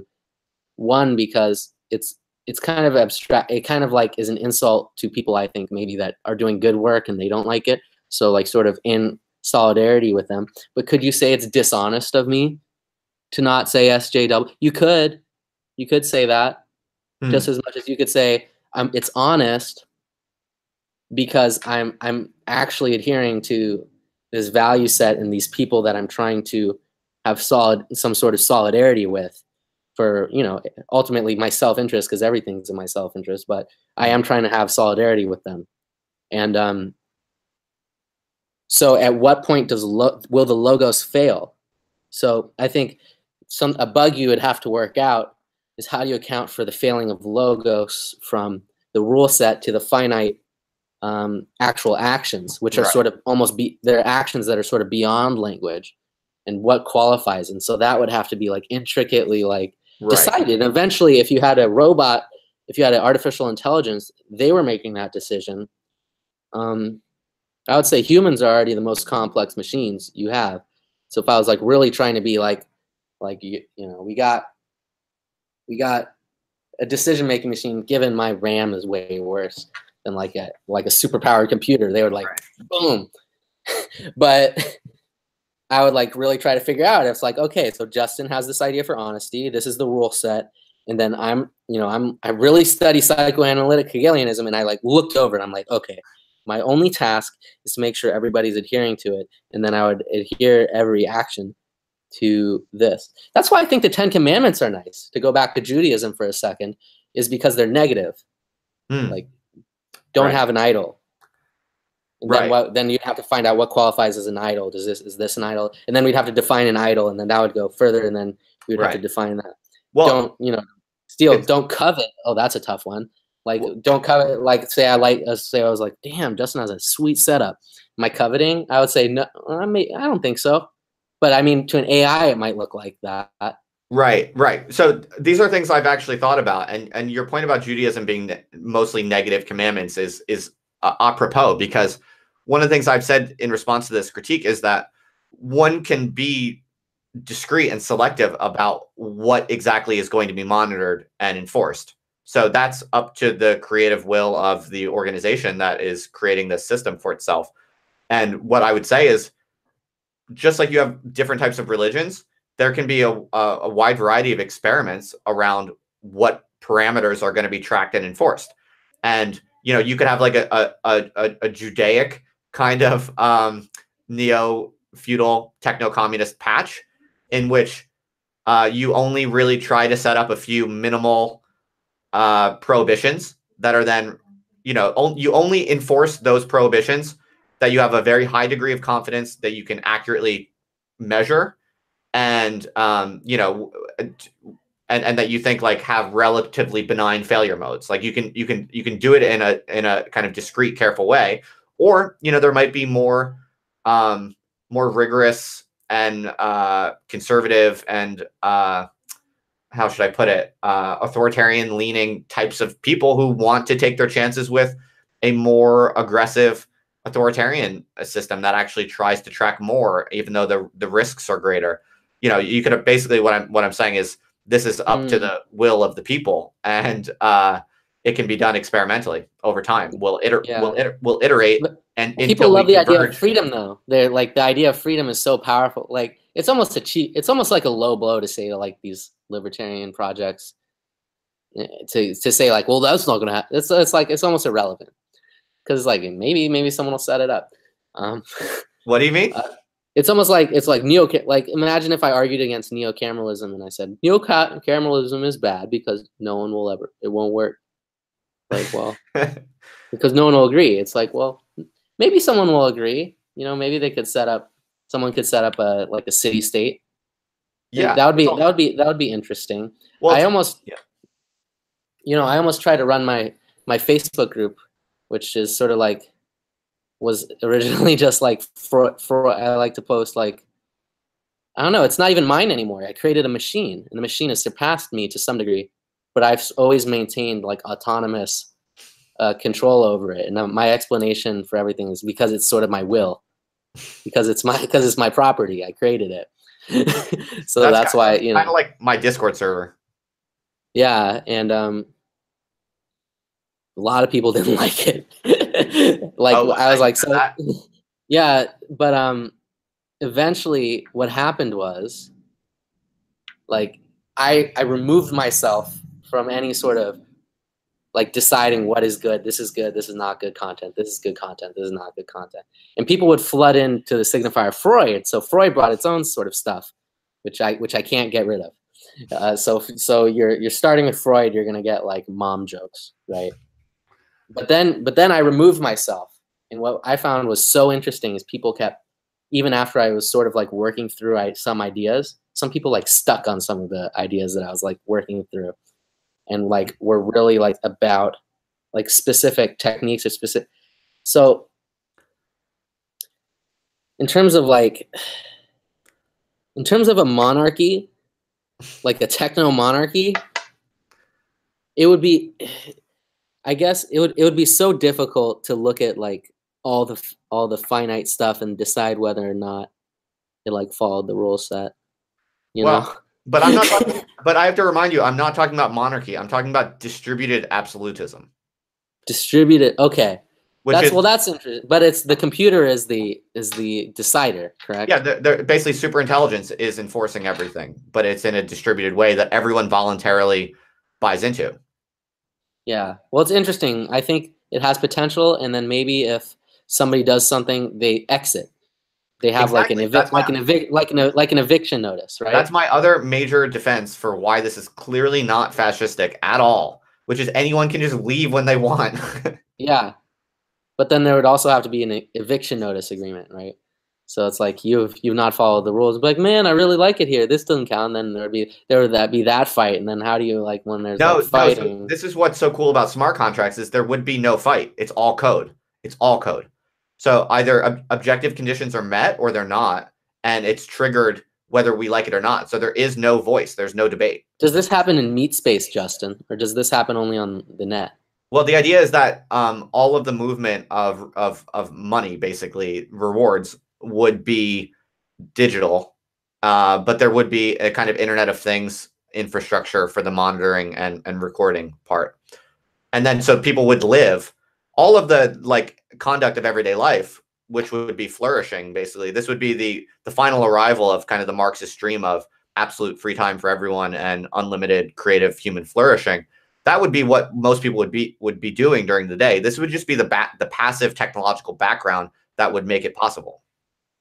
But I think the problem is it's all serving the absolute of honesty. It's not serving. No. I would say that we suffer from a unique problem in kind of liberal modernity in which the freedom to lie has gone so rampantly wild that it constantly undercuts all efforts for humans to actually build meaningful, positive, liberating communities. So I just see the problem of lying as a kind of major pitfall that the technology would solve. But then the actual values of the group, what people care about the most, what people choose to do, and what's rallied around and what's produced, what emerges as the major values or goals will be any number of other values or goals that are unique to the group in question. So the honesty is just, to me, lying is one of the major failure modes of radical leftist politics. My idea is solve that rigorously, and then true values and true goals. But also right-wing politics too. What's that? Right-wing. It's almost like a joke in right-wing politics to lie. It's almost like part of the meme is like people in right-wing politics tell a lie and everyone knows it's a lie and they laugh, and then the left gets quote unquote triggered or whatever, and then the right goes ha ha ha ha. Right? I could see that. Yeah. I forgot what I was gonna say. I was gonna say something that was really good, and then my psyche blocked it again. What? So that means it was good. It'll come back to you.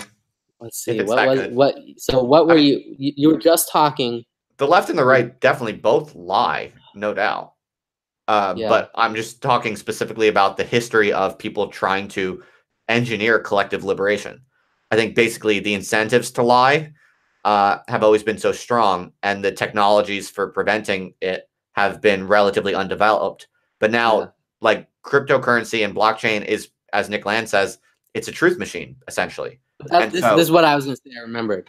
Sorry to interrupt, but I remembered.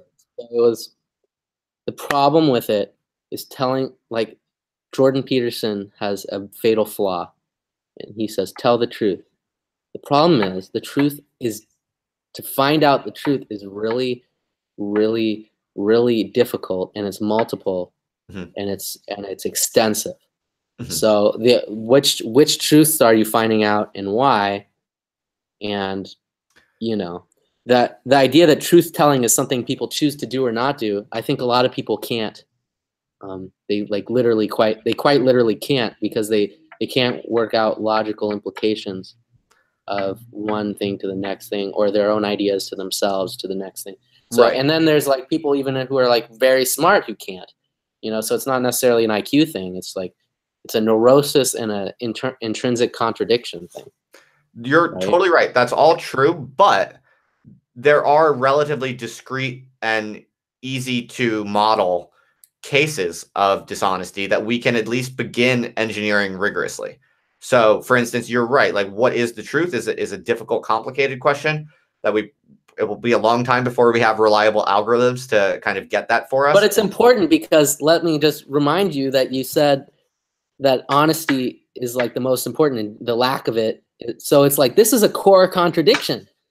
Like, this is a problem to the model because if honesty is something that's difficult and takes a long time, that means you have to have extensive logical sort of mechanisms for people themselves, not just the machine that decides, right? Well, I think you can be appropriately humble about what you just said and accept that honestly, and refuse to try to legislate or control that aspect of the truth or truth seeking that is beyond our ability to fully grasp. And also, you know what? I just realized what you're doing. You're creating God. You're creating God communities. I think it's possible. I think it's possible that, as I said, the arrival of machine superintelligence on Earth it's quite rational and straightforward to interpret that as a kind of second coming of God. So it's like a God community.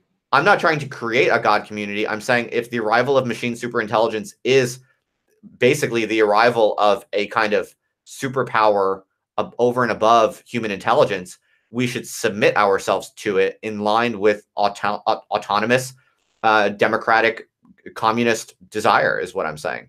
I think, in other words, the second coming of God in the form of machine superintelligence is the final arrival of communism. Or another way to put that is we should submit to it because it's our desire to. It is our desire to. What I'm saying is what I'm sketching with the kind of this proposed way to kind of organize or engineer our own cooperation with the arrival of machine superintelligence is, I'm saying, like, we have to just accept. This is accepting the kind of the how should I put this, the kind of equivalence of communism, intelligence, and God. They're kind of all one thing, and they're arriving. And so I'm always told to communism, intelligence, and God, all one thing, and they're. That's what I'm. Well, that's what I'm. That's it. That's a nice synthesis right there. I mean, I mean, you don't say synthesis. Exactly. I mean, it's not that different than. I mean, this is basically just Marx. Like, this is straight out of Marx, basically. Justin, my computer's about to die. I'm gonna do the same thing you did and grab my charger. Okay. I have like 5 minutes on this battery.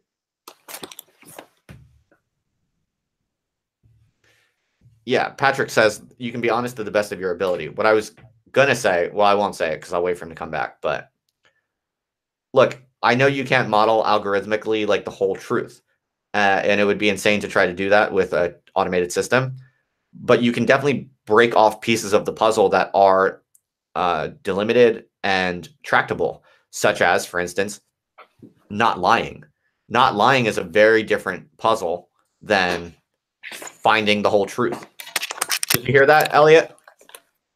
There we go. So what I was just saying is, this is what I was trying to say before you jumped in front of me, Eliot, which is that I agree you can't model you're not going to like get the whole truth of existence with an algorithm, but you can break off pieces of the puzzle that are tractable and delimited. So, for instance, not lying. That's a very different puzzle and challenge than telling the whole truth, right? So you can start with, for instance, really objectively easy to track, easy to measure, easy to limit questions about things that everyone in the group takes for granted as true, and then highly easy to measure forms of speech or activity that count to everyone in the group as obvious betrayals or deceptions of that fact, can be counted as lies, and then everyone can agree to not tell those lies. That's like a tractable little delimitation of the truth puzzle that is absolutely engineerable, I think. Yeah. So that's what I'm getting. Communi- We can start with that. Yeah. So I would say that would be possible, and then the difficulty would be people to agree and buy into those things. I like what you said. So now we got a proper Zizekian point. All Now right, we got great. a proper Zizekian triad. Go for it. We have communism, intelligence, and God. Nice. Definitely. Communism feeds into intelligence, feeds into God, feeds into communism, and they all have their own sort of lineage that feed into each other. So that's your sort of, you have your feedback sort of, you have your Mobius strip there. My synthome. Well, no, your synthome, I would say, I wouldn't say, maybe not, but I would say we took honesty, which is the synthome, right? Sort of the honesty, and we're weaving it. This is what it's all in the book, Justin. It's all in Zizek in the Clinic. A revolutionary proposal. Is it backwards for you? It's backwards here. Zizek in the Clinic, a revolutionary proposal. 2019, I got an advanced copy. Wow. Nice. Nothing Good plug, lucky man. me. Good plug. I was going to plug you at the end. Don't worry. Yeah, but that's the whole idea is you take the synthome and you weave it. So you're already doing it, but then now you consciously, we're taking honesty and we're working through that with intelligence and the ideals of intelligence, which we haven't talked to because I know you have some controversial views about intelligence. Do I? No, I feel like no, my maybe you views on don't. Maybe, intelligence are very mainstream, normal scientific views about intelligence. fair enough. And then there's communism, Mm-hmm. It's great. which has its notions of equality and democratic liberation. Yes. Of internal liberation. Heck yeah. And then there's God. Yeah. Good guy. God, the absolute. Recreating the absolute through machine intelligence almost. That's why I like Spinozan pantheism. Very useful for God.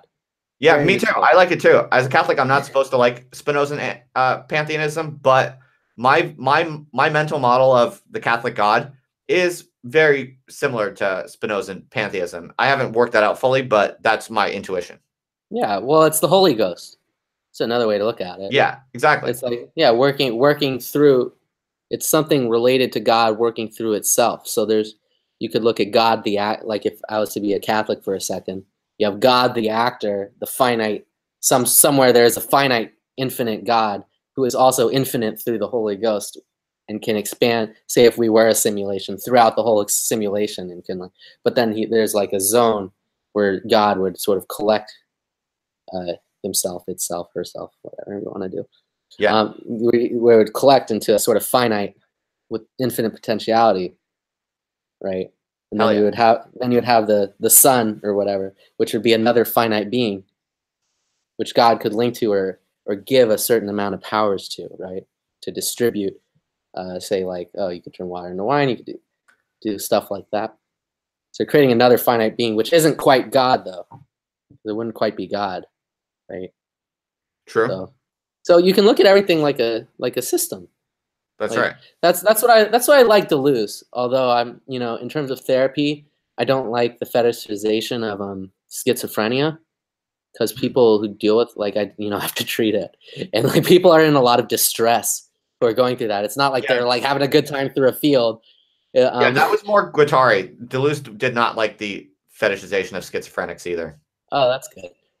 But the whole idea of no inside or outside, and the idea that everything's sort of like a system or a smooth space where everything's sort of flowing and things sort of have linkages to each other, like the Justin drug or the Eliot drug or caffeine functioning in the same way. That's how I like to think of, you go to a restaurant and you work just like a digestive system. You exchange your capital for food. It's like a reverse digestion system, but it still works in the same way. Is you're feeding it the raw energy, and you're getting this machine creates capital, or it could create, like your lungs create. It's a way to capture oxygen, just like a restaurant captures money, right? So everything works on this smooth. I really like that because I think it's really true. I have a question. Yeah. Can I ask you a kind of random question, switching gears a little bit? Sure, I'm just gonna spin my dreidel. Spin my fucking dreidel for a second. Yeah, go on. Are you literally spinning your dreidel? Nice. Yeah, go on. Go on, Elliot, Justin. I really like how in this stream, even the way that you've arranged your backdrop, I like how you're really trolling like any of the anti-Semitic people on YouTube. Well, it's funny because I actually am Jewish, and I set this up here, but this would be set up here even if it wasn't Hanukkah. So it happens that I'm trolling them with like my authentic, like this. I didn't set it up for I did think of that beforehand though. I was like, oh, there could be some neo-reactionaries or anti-Semitic on Justin's team, and here I have. It's like, here you go. Well, this is exactly what they want too. They like a Jew spinning a dreidel, you know, or something. That's hilarious. So it's like, yeah. Do you live with anyone? Yeah, my girlfriend is in the. Okay, is she Jewish too? No, she's Mexican, born Catholic, but not practicing. Yeah. Okay. Does she play with your dreidel too? Justin, that's crude. What a crude question. Okay, so can I ask the question I wanted to ask you? Okay. So I asked you like several months ago if you wanted to do a live stream, and at that time, not to blow up your spot too much, you said no, and without blowing up your spot, you gave me a little bit of an indication that at the time, I think one of the reasons you didn't want to have a live stream with me is because maybe the perception that my project is a little dicey politically, and it was only recently that you hit me up and you wanted to take me up on the offer. So I was just curious. I was curious what changed in your calculation. I thought of an idea, and I thought you were the perfect person to talk to for it. And I do like it. I do like the show. Oh, like so, and I think part of it was, I was just trying to do very simple stuff. I'm like, okay, I have a job. Okay, it's cool to maintain. I'm going to maintain my job. Right. And I have this book. Okay, I have this book that got published. So what am I going to do? I'm going to make sure nothing jeopardizes either. So I'm optimizing for that. So it's like not optimizing for my own personal enjoyment, which is here talking to Justin, spinning some dreidels, pitching a book or whatever. But I was optimizing for survival. And now I'm like sort of like getting out of my shell a little bit. I'm like having a good time. And now I'm talking to you. Now I'm optimizing for desire a little more. Okay. Not that I desire you, Justin, although, very well-kempt man. But I'm not, that's not my cup of tea. But, no, really, like coming on here and talking and being a part of sort of the conversation here. I was like, because you can always just not be. You could always just not be, right? Yeah. So I was like, so the question is to come out of nothingness into this system, right? So I was like, I could always just stay in nothingness, and That's fascinating. That's an interesting way to describe it. Yeah. Was there something that triggered it, or something? Yeah, there was. I had this idea.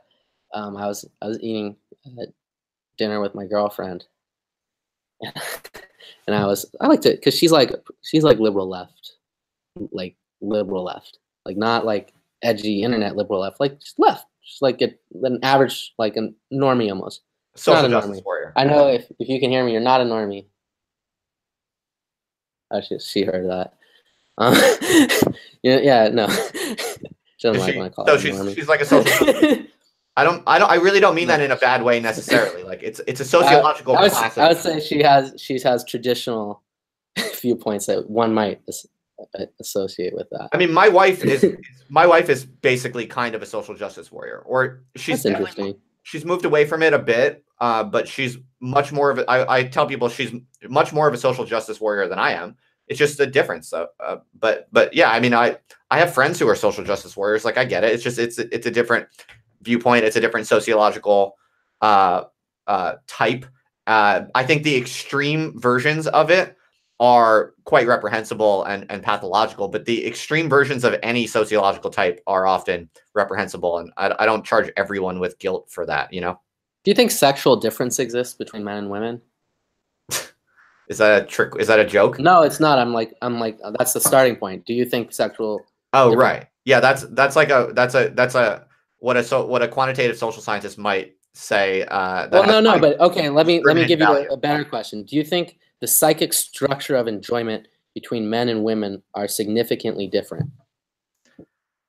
I think the psychic structure of enjoyment is a little Mhm. woo-woo for me, but I Okay, so think let me make it as specific as possible. Um, Object-oriented ontologists would say the realm of being or essence is a masculine sort of pursuit. Um, the realm of appearance, or the things are the way they appear to be, is the feminine mechanism. So to subvert, um, so then the Lacanian idea is the woman doesn't exist. But if you ignore that phrase, what he's trying to say is feminine enjoyment is structured through image and through versus the male enjoyment is structured through the. You could even look at it like just Freudian, which is the penetrating of the realm of image, right? So at what point do you have to take into consideration this difference of enjoyment? And I think immediately, if you that's what I do anyway, just because it's like if you recognize your mechanism of enjoyment through looking for essential patterns and universalities in being modes of being, and you see it as masculine, a sort of masculine pursuit, um, it will give you the tolerance for tolerance, Justin.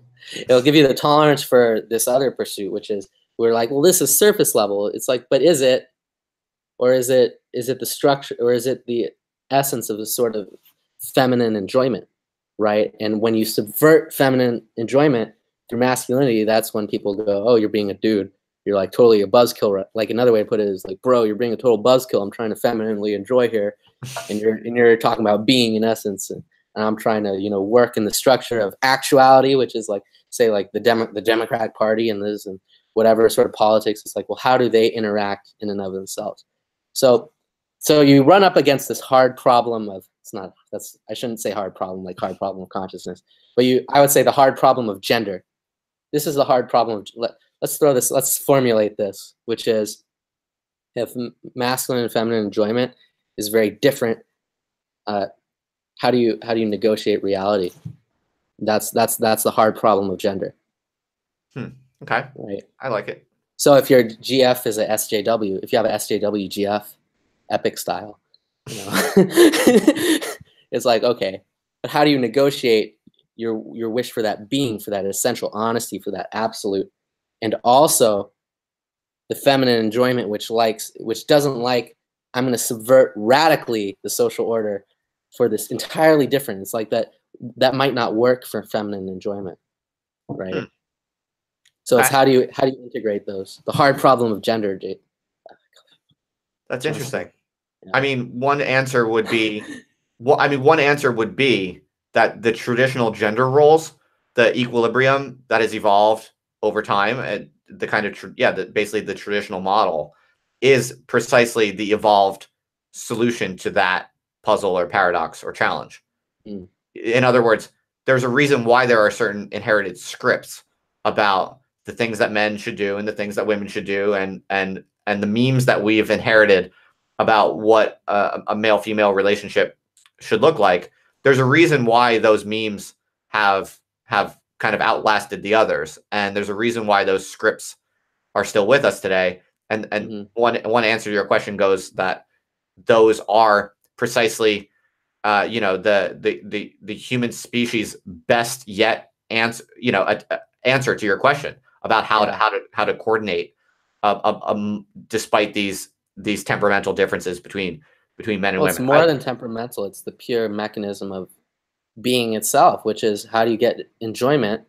If you get enjoyment from the imago, from the imaginary realm, or from the way things are fitting together, and your sort of penetrative eros is based off of social reality, like the feminine, in a Lacanian sense, in the feminine sense, and then yours is to like fucking just assert your masculinity and just rip it apart and then go boom.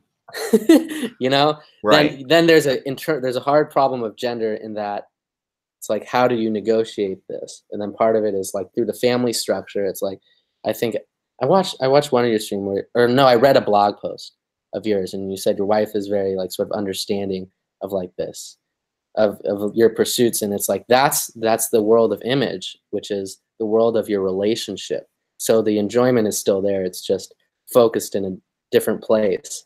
Whereas you're here helping her with that. In fact, it's very symbiotic, right?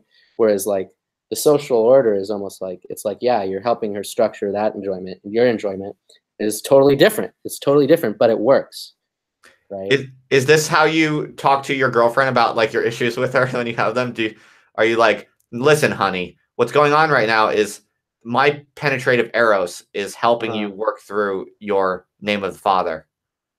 Yeah, sometimes. Do you talk? Do you? Yeah, sometimes I'll throw it out there. Yeah. What does she think? What does she think about you like talking with internet edgelords like me?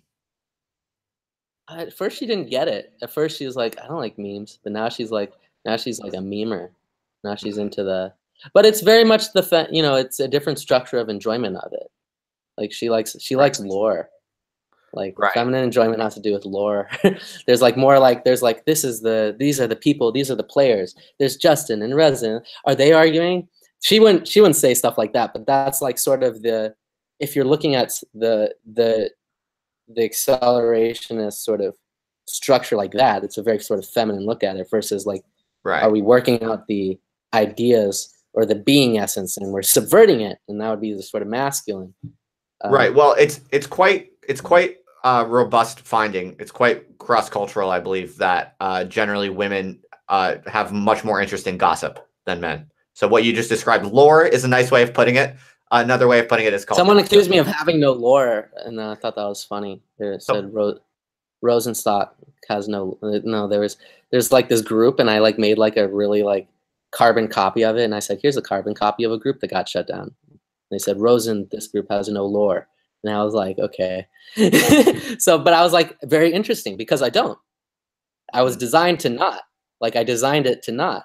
But why did I design it to not, and other people need it, right? So it's a different mechanism of enjoyment of the same apparatus or the same system.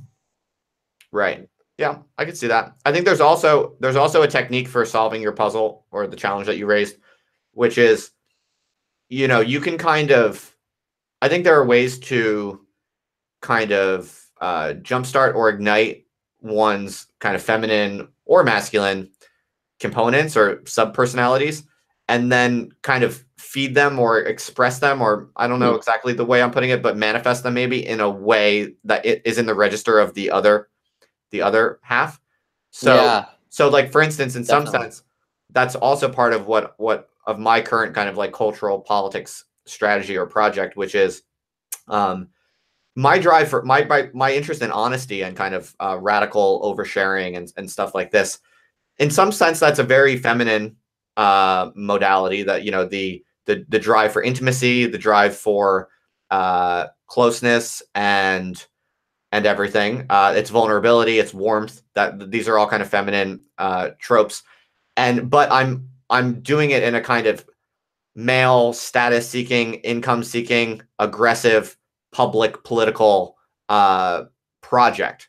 And so in some ways, that's like one possible solution to your puzzle, is you basically find ways to make them into a positive feedback loop. And I think that's actually one of the better ways to avoid being like avoid the pitfalls of like nasty, bad, toxic masculinity, if you will, and also would the pitfalls of just being like a overly sensitive, mushy woman. I don't know a better way to put it. I like the signifier soy boy. Because I like to say I soy celebrate. I'm happy to feed into anything soy related. I'll show up to someone even at work outside of like meme sphere made fun of me for because I would make Are you vegetarian? No, no, I'm not. I make a latte in the morning, and then I make a soy latte because soy milk doesn't go bad. And I go, nice soy latte. And this guy was making fun of me. He's like from chugging all that soy, huh? And I was just like, oh man, this is outside the net. He's like Wow. not Yeah, a that's gamer funny. either. I've never heard anyone talk about that outside of the internet. Yeah, no, I did. I was like, oh wow, here it is, IRL. I was That's like, listen, man, you gotta accelerate soy. This is well, bad for you, man. well, It's if bad for you drinking all that soy. I mean, this is your Zizekian psychotherapy. Like, soy is your synthome, and then you're kind of drilling into that synthome, and you're expanding it, you're accelerating it. It's You're a making false hole. Lacan in Seminar 23 talks about false holes. So I would say your authentic synthome would be like honesty, and then if we were to like create like false holes, we would be like my synthome is something else, and we try to link everything to that, but it's not really your synthome, which is like where you create meaning from, right? So I could create a false hole of soy. Well, we can actually think in the same manner. It's like, at what point does soy go through the world? And soy goes through, soybeans, and it goes through, it has this sort of root in like the Asiatic countries, and it can be used for vegetarian purposes. And we can actually look at stuff like that. But it's, in terms of psychotherapy, it can be useful to do that. But in terms of psychotherapy, it's separate. It's you can already feel it's not as real. There's something missing. It's like dialectic. It's like an intellectual exercise versus your actual sort of core symptom. Right. Interesting. Yeah, I'll have to. This will be interesting to digest. I'll think more about my synthome and my name of the Father and all of that, because I wonder if, I mean, I think you're perceptive to note that it's something like authenticity, but I wonder if authenticity is not a false hole, because I've been accused of, people have sometimes think that my whole shtick around, like, I'm just trying to be honest and authentic. Like, people think I'm kind of like lying sometimes. Like, people think. But that's your negative truth, is you make it, when you do that, people know exactly what you're saying. So it's like, it is honest. That's what I'm saying about the truth of language. Is like, even that's a form of honesty, because it's not designed to deceive. Right. It's simply not really. It's like designed to, communicate an idea in a certain form, which is more like acceptable in certain ways, right? I've never seen you as like trying to purposely deceive people. Some people think that. Some people think that that everything I do is like this kind of sinister plot to, I don't know what. But some people really do think that, I think. Even like the BAP saga. Like, I could tell it was like done with like fun. It was done with like some flair. And then it was and then you said to Kantbot, that's what I like that interview. And then you said to Kantbot, it was like, you sort of like let down that it had this sort of fun aspect. He was like, don't ruin it. It's like, don't ruin it, Justin. You ruined it. I was giving you a chance. But that's the idea, is it was always there. So you almost didn't have to ruin it, because it was always intrinsic to it, right? Okay. Yeah. I try not to pull punches. I just lay it all out there, basically. Yeah. I feel like we've been talking quite a while. You must be tired probably by now. Are you?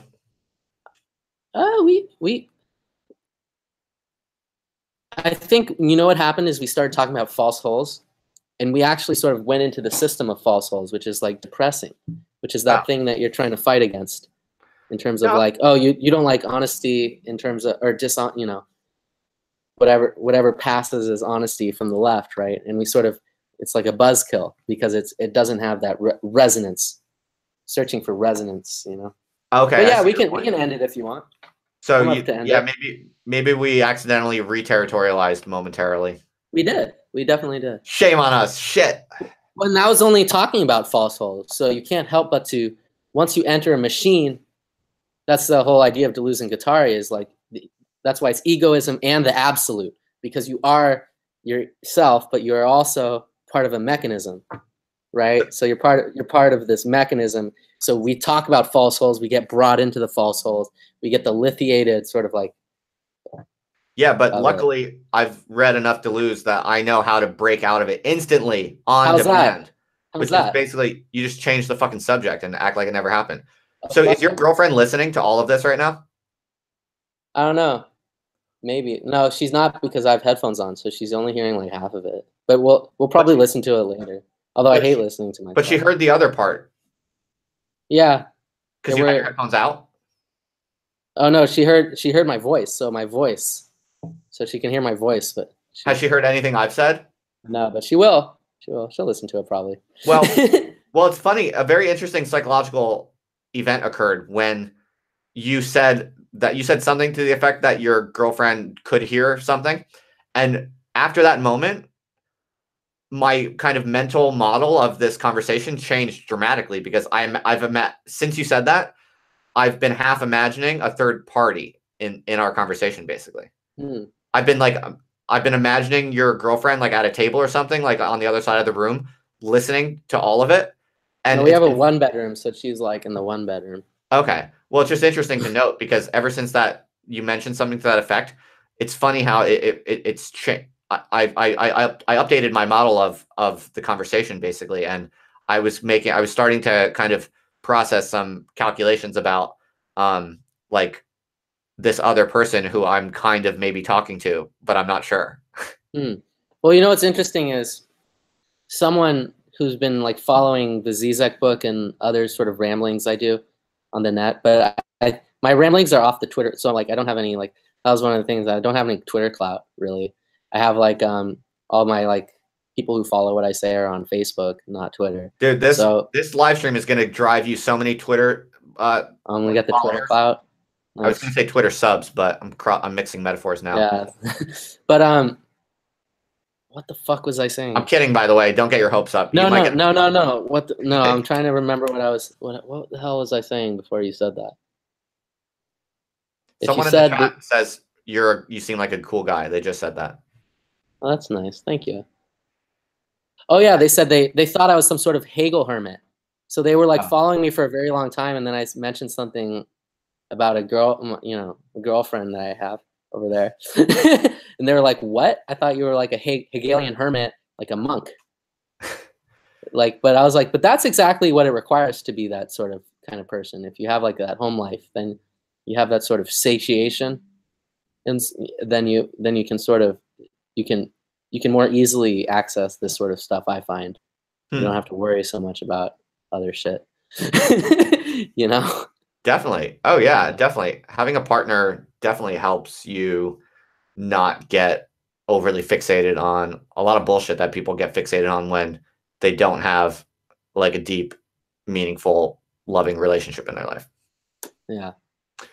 But yes, another problem is that if you do have a partner and you have at all a kind of stable, healthy, happy home life, a lot of people on the internet will kind of count you out of their club in some sense.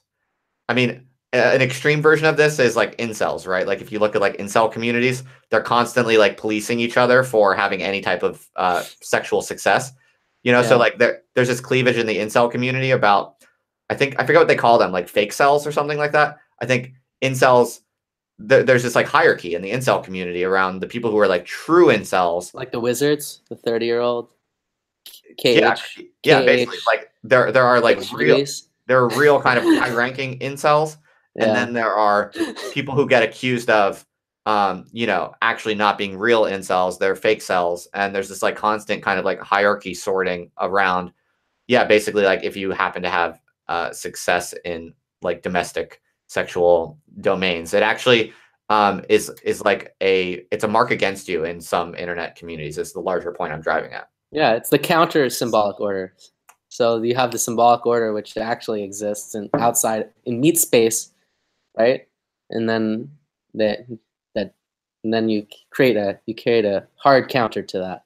Right. There's a question for you in the chat. Did you read The Phenomenology of Spirit from cover to cover? Someone wants to know. Like so many times, you have like no idea. Huh. Yeah, that's like impressive. Hegel's hard, man. Hegel's really, really hard. Yeah, that's what it took. I finished it. I was like, what did I read? I don't know what I read. Right. And then so I read it again. So I got through it again and again and again. So I really like to do that. You have to like really want to be a Hegel scholar. You can't just like philosophy. You have to like really want to understand Hegel to do that. And I really did want to understand Hegel, and the idea that the individual is the universal, it really spoke to me. It really, and that you have access to the universal in the individual moment, and what are the implications of that. that, you know, it's big. I don't think it's dirempting into, like as Hegel would say, dirempts into larger societies' laws, which he tried to sort of bring it into, oh, I'm figuring out what's actually, I think it's interesting if you just stop there. So if you just stop there, you have a quite interesting nugget, which is the first half of the phenomenology. You have every moment you're experiencing universal themes, and you're experiencing your egoic self and your immediate finite self, and you're experiencing language, and you get brought away into the universal and back into the immediate. You know, we're talking about, you know, my girlfriend's there, but we're also talking about girlfriends in general. We're talking about, and how that sort of all interplays, and you can't pull it apart. And that's what's important about sort of Hegel, you know, and also how it relates to Deleuze. And that's why Foucault at the beginning of Anti-Oedipus had to specifically say this isn't some fancied up Hegel. It's like, well, in what way is it? So he had to say that because in a way it is, right? He had to say that because there's something that reminds him of Hegel. Sure. That's the larger system, how the individual integrates into this sort of space, and how they aren't just their individual selves, right? They're breaking through the divide in some sort of sense. But in a way, I like to say, I reverse that and say you're not, because you are this sort of individual actor, but you can have consciousness of what you don't have control over in some degree. So that's sort of Freud, is like, to what sense? Freud says, oh, you have the unconscious, but you bring in a consciousness, but then there's the unconscious. So that's another way to look at it, is like you're mitigating between the conscious and unconscious, the universal and the personal, and everything has implications from the individual into the universal, into the psychodynamic. So that's why I think it needs to be brought together, because not because I'm creating a false whole or an abnormal synthesis. That's the opposite of what I'm like, kind of like you. That's, I think, why I appreciate you, which is that I'm trying to figure out what's fucking going on, you know? It's like, what's going on in language? What's going on in the way people are? You know? Yeah, that's a really good synthesis. That's an interesting way you kind of tied that all together. I think that kind of connects with something I've talked a little bit about before, which is people often accuse me also of like narcissism. This is a word that gets thrown at me a lot. And it is true. I talk a lot about myself. I can't deny that. But I kind of really do think about it in terms similar to the ones you just described in a Hegelian register, which is that, look, like, I am what I know the best. It's what I have the most information about. And I do believe that if I can really figure out myself really, truly, and deeply, that's actually my quickest and surest route to truly general knowledge about the whole. And I think there's some truth to that. Yeah, I agree with that to some extent.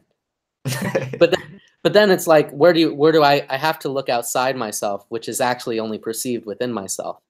Right. Which is like, to get that, I really like that restaurant thing happened yesterday. I was like, wow, we're like really we're like a molecular exchange in the same way. I'm giving money and I'm getting food, and it's vomiting food, but it's also accumulating money. It's accumulating oxygen. It's accumulating like power and nutrients for the capitalist machine. Right. Right. Well, that's what it's doing, because we live in a capitalism. That's what I learned that from the left. They said we live in a capitalism. And I said, totally. It's very true. I also share your sentiment about how internet versus real life interactions are very interesting and kind of exciting and cool. Like when something on the internet appears in a kind of physical IRL form in some ways, it feels very interesting and live, and it's kind of exciting from a kind of accelerationist perspective. And yeah, well, that's why one of the things I'm thinking about doing, maybe, probably not anytime too soon, but it's kind I've been talking about it with some people, is maybe taking a stab at some kind of like event like in the world. Like with this live stream and my blog and all this kind of shit that I'm trying to piece together into like one system. I'm thinking about maybe organizing some type of like physical, not like a conference, but more like a party or something. And yeah, I just think that, like, where I just basically invite people from the internet to meet up somewhere. I worry about that, Justin, because here's the problem. It's a singular conglomeration of all this enjoyment, which is sort of it functions with the distance. Like the distance has a function, and then you're going to bring them all together. And guess what, Justin? I don't drink alcohol. That's okay. I don't like smoke. Like, I'm not fun. That's I'm not a okay. fun guy. No, really. No, I want, like, listen. Okay. Like, I'm not very fun. Okay. I play chess. I play chess for fun. I like electronic music. That might be the one fun part of me. And but when I stopped, doing drugs, I kept the electronic music. Okay. But I've like turned into like sort of a boring guy. So I think you would also have to keep in mind, you'd want to not just bring the people.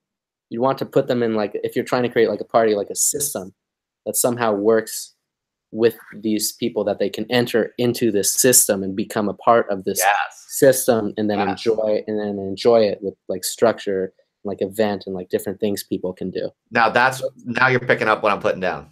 Yeah, that's exactly the kind of thing I'm thinking about more. But people will criticize this for, it'll sound totalitarian or like fascist to them, I think. Mm-hmm.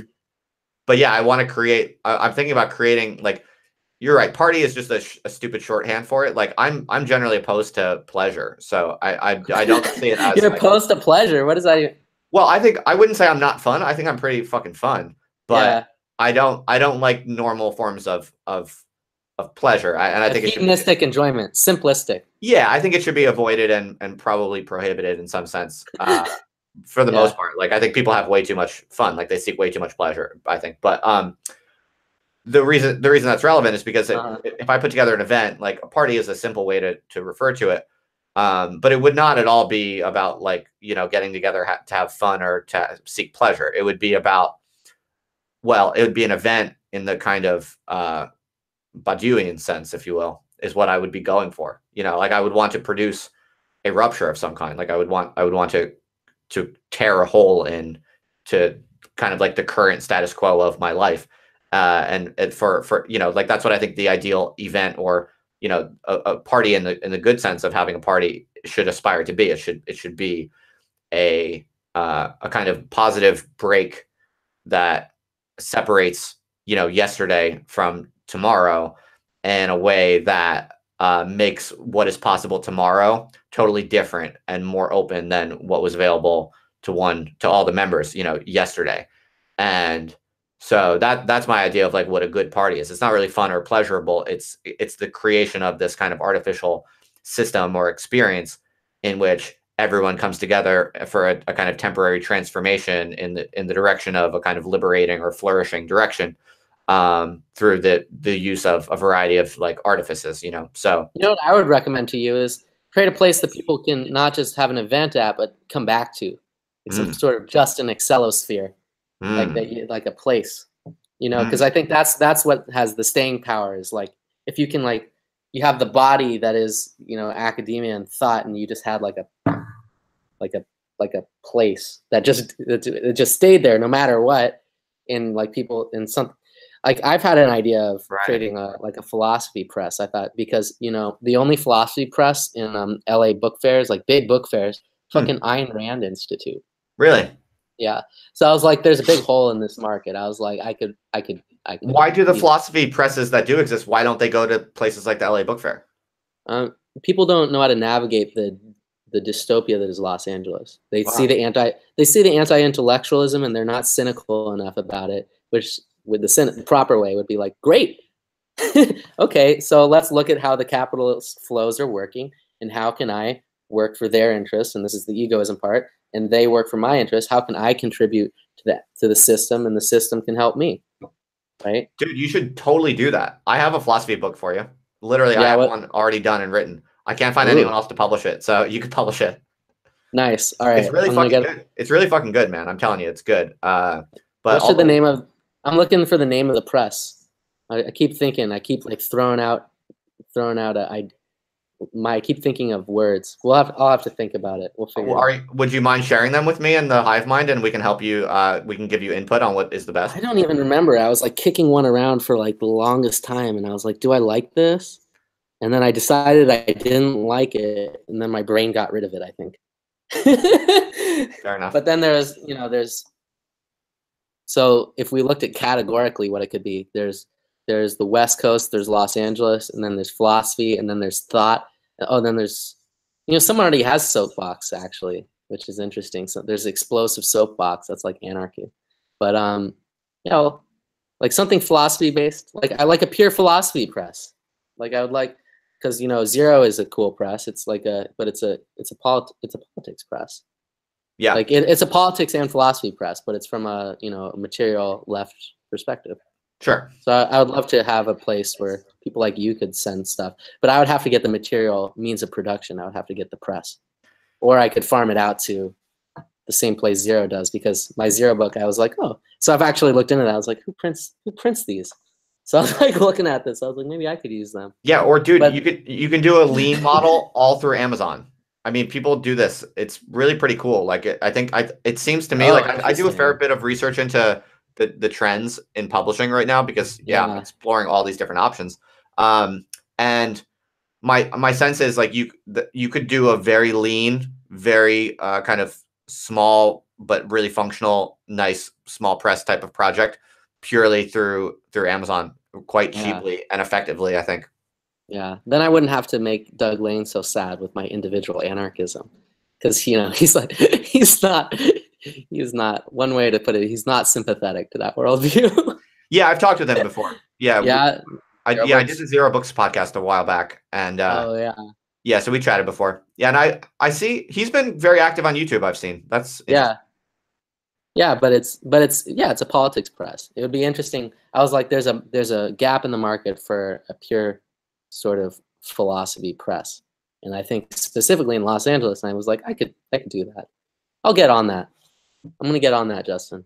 We'll figure it out, dude. I mean, yeah, I mean, obviously, like I'm in a very, very open-minded, experimental mental state right now with all of my kind of future in the balance. And so it's been cool though, because it's been really forcing me to think very openly and creatively about all the different possibilities for like how to constitute the ideal, most free and radical, but also productive and functional and effective over the long term type of intellectual life possible. And so I've been like doing a lot of research and reflection on what that looks like, and looking at the trends and things like book buying behaviors and money and stuff like that. And when you drill down and actually look at the data, it's pretty remarkable. I have a blog post in the works that's like in the hopper that I've been putting off, but I've gathered a lot of the data, and it's pretty remarkable, like how self-publishing is really taking over. And a lot of the presses that you and I would think of as like quite prestigious and quite big presses, at least in my mental model, are actually, when you look at them, they don't sell shit really. It's quite interesting. Yeah, like I did some research where I looked up just to compare, like just to do some like comparison case studies. I'd look up, there are ways to estimate book sales basically by kind of reverse engineering like the Amazon rankings data. So you can get like comparable estimates of how many books have been sold basically. And I did some kind of exercises, just back of the envelope exercises of like looking at how many, like what is the influence or success or reach of like a Verso book, for instance, that I would think of over the past few years, I have in my mind as like Verso, the press. Exactly. In the left, it's like it's seen as like very high ranking, like really important and prestigious. And if you get a Verso book, like, wow, you're going to really get a lot of respect and get a lot of readers and have influence. Well, if you look at the data, it's quite surprising. It's, let's just say, underwhelming. I think, not to knock Verso at all. I read Verso books still, and whatever, they publish some good stuff, no doubt. But when you look at the data and then you compare it to what like pretty average people are doing with like not even very impressive books self-publishing on Amazon, the gap in influence and readership and certainly income, because if you're publishing, you're not sharing, if you're self-publishing, you're not sharing any income in all of those metrics of success. When you drill down, it's really surprising how small is the gap. You know, we have in our minds, we imagine that, you know, like the average Verso author is certainly having more reach and making more money than the average self-published like philosophy writer or something like that. And it's basically not true. It's like actually not the case right now. Interesting. Yeah. I mean, if you look at like the most successful authors in the world right now, more than a majority of them are self-published. Even with debut authors, it's quite interesting. Like the only real benefit you get from going with the traditional press is if you're in the very small minority of the big publishing houses projects where they put a lot of money into making you like an absolute star, you know? So like if you're like in that tiny minority, you can do much better through a mainstream press with all of the support that they give you and the marketing or whatever. But accepting those kind of small number of outlier cases, even debut authors, there's not much of an advantage to going with like a traditional press nowadays. It's quite interesting. I think the marketplace is changing very rapidly in ways that people like me who kind of came up through like prestige pathways or whatever, like academia or whatever. I think the world is changing more rapidly even than people think on this. Would you say it's accelerating? You could even that say direction. Right. That's right. Right. But yeah, that's cool. I think I'm going to keep that in mind. And that makes me actually more psyched to do this because I was worried about like, why am I worried about physical means of production when you know, we got it's there. It's, you know, we can do it. It's easily done. Definitely. Yeah. I think you'll see more and more of it. I think, and I think like sooner than we think, places like Verso and even some of the bigger publishing houses, sooner than we think, like they're not even going to be able to survive anymore. And more like book reading culture will just be a bewildering quantity of different kind of small niche presses and basically communities of readers and writers basically publishing each other for themselves and individual, you know, agents just publishing for themselves. Yeah. And I have a science fiction book and I didn't know what to do with it because I wrote this, but before I wrote this, I was working at a car dealership and I did data input. And I figured out a way to do the data input job in like 30 minutes. It was taking other people like eight hours. I don't know if they were also doing it in 30 minutes, but I could do it in 30 minutes. So I said, I have so much free time. I'm going to write a book. I'm going to write a full book on the clock. I'm going to get paid to write this book. So I did all the data input immediately. I like did not stop. I would like go and then I would like do it literally as fast as I could. Like I would like race to like finish it. And then I wrote this book called Anaclesis, which is about a future Los Angeles where there's the unemployment rate's like really, really high. And then everybody's trying to get a job. And there's sort of this person who has to manage this sort of Freudian relationship with her boss, right? And then it follows her and her friend are both sort of drug addicts. They're addicted to this sort of synthetic drug, which is like a pseudo like opioid. And so they're like managing their addiction. They're also managing the fact that this corporation essentially has so much power where it has police power where it can just take people off the street and like torture them and kill them for whatever reason they want. So then, you know, it follows that. So I wrote that all on the clock. Wow. And I was like, what am I going to do with this sci-fi book that I wrote? And so it's been sitting there for like the writing and editing was like 3 or 4 years, but maybe I'll just put it on this. We'll figure it out. Dude, yeah. We both got books sitting around. You should definitely self-publish it. Dude, like self-publishing on Amazon, it's literally as easy as uploading one file, basically. I've never done it, but I've been researching it, as I said. And then there's like what's that? That's funny. It is funny. I find that highly amusing. I think it's really exciting ultimately, like for people who are interested in like radical, heterodox, like creative intellectual work. I mean, it's super exciting. It's amazing, really. And you know, it's only one extra step to basically, instead of just self-publishing, just throw up a little like front company and then like publish yourself through like your front company and then publish your friends through that front company. Yeah, and I have like, you know, because this Freud group, like it doesn't mean much to people in the Twitter sphere, but it has like, you know, 76,000 people in it, has people that have been in it and are using it every single day. And it feeds into your Facebook group? Yeah, it's Facebook group. It has a quarterly magazine that I publish. Like it's self-sustaining. It creates this sort of environment, but it's contained in this sort of place. Wait, you said 70,000 members? Yeah, 75 point something. Wow, that's a lot. It is. Is that the one you recently invited me to? Probably. Yeah. What's the name of it? It's Sigmund Freud's Dank Meme Stash. Oh, okay, that's funny. That sounds really big. Yeah. So and you publish something out of that regularly? Yeah, I call it the Young Freudian. So anybody who has an idea, like a philosophy idea, and they like just want to like crank out like 300 to 5,000 words, and they're like, I have this idea. Where do I do this? like, do I have to get it published by this like academic journal that no one cares about? It's like, no, you don't. Send it to me. I'll put them together. I'll also throw it. Now I've started throwing it into a reading thing, so I can put the voice like a robot version on YouTube, so people can hear it. When you hear your own book, when you hear the words you wrote, and I think when other people hear, it's different. It has a more powerful impact, I think. So I like these ideas. So for people who like ideas in and of themselves and find them liberating, and find new ideas liberating, and find the opportunity for people who have philosophical interest to express themselves, I think it's a nice thing. That's awesome. Yeah, that's all digital though. You don't print stuff, do you? No, I don't. Although people are like, "Can I print it out?" And apparently, people have been printing it out. That's cool. And like, can't mostly the people who do that.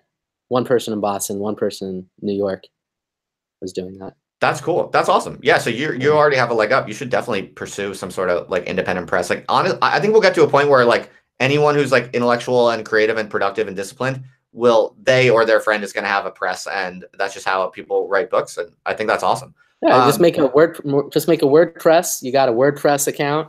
You have some Amazon links. Yeah. It's awesome. Like, so for instance, like a little bit of the data is coming back to me. I don't remember it, but I need to organize it and publish it. But like I did the exercises I did, like BAP, like the Bronze Age Pervert book. Yeah. Is basically like it was more influential in terms of reach, in terms of readership, and in terms of, and also certainly in terms of income, how much money it made for Bronze Age Pervert.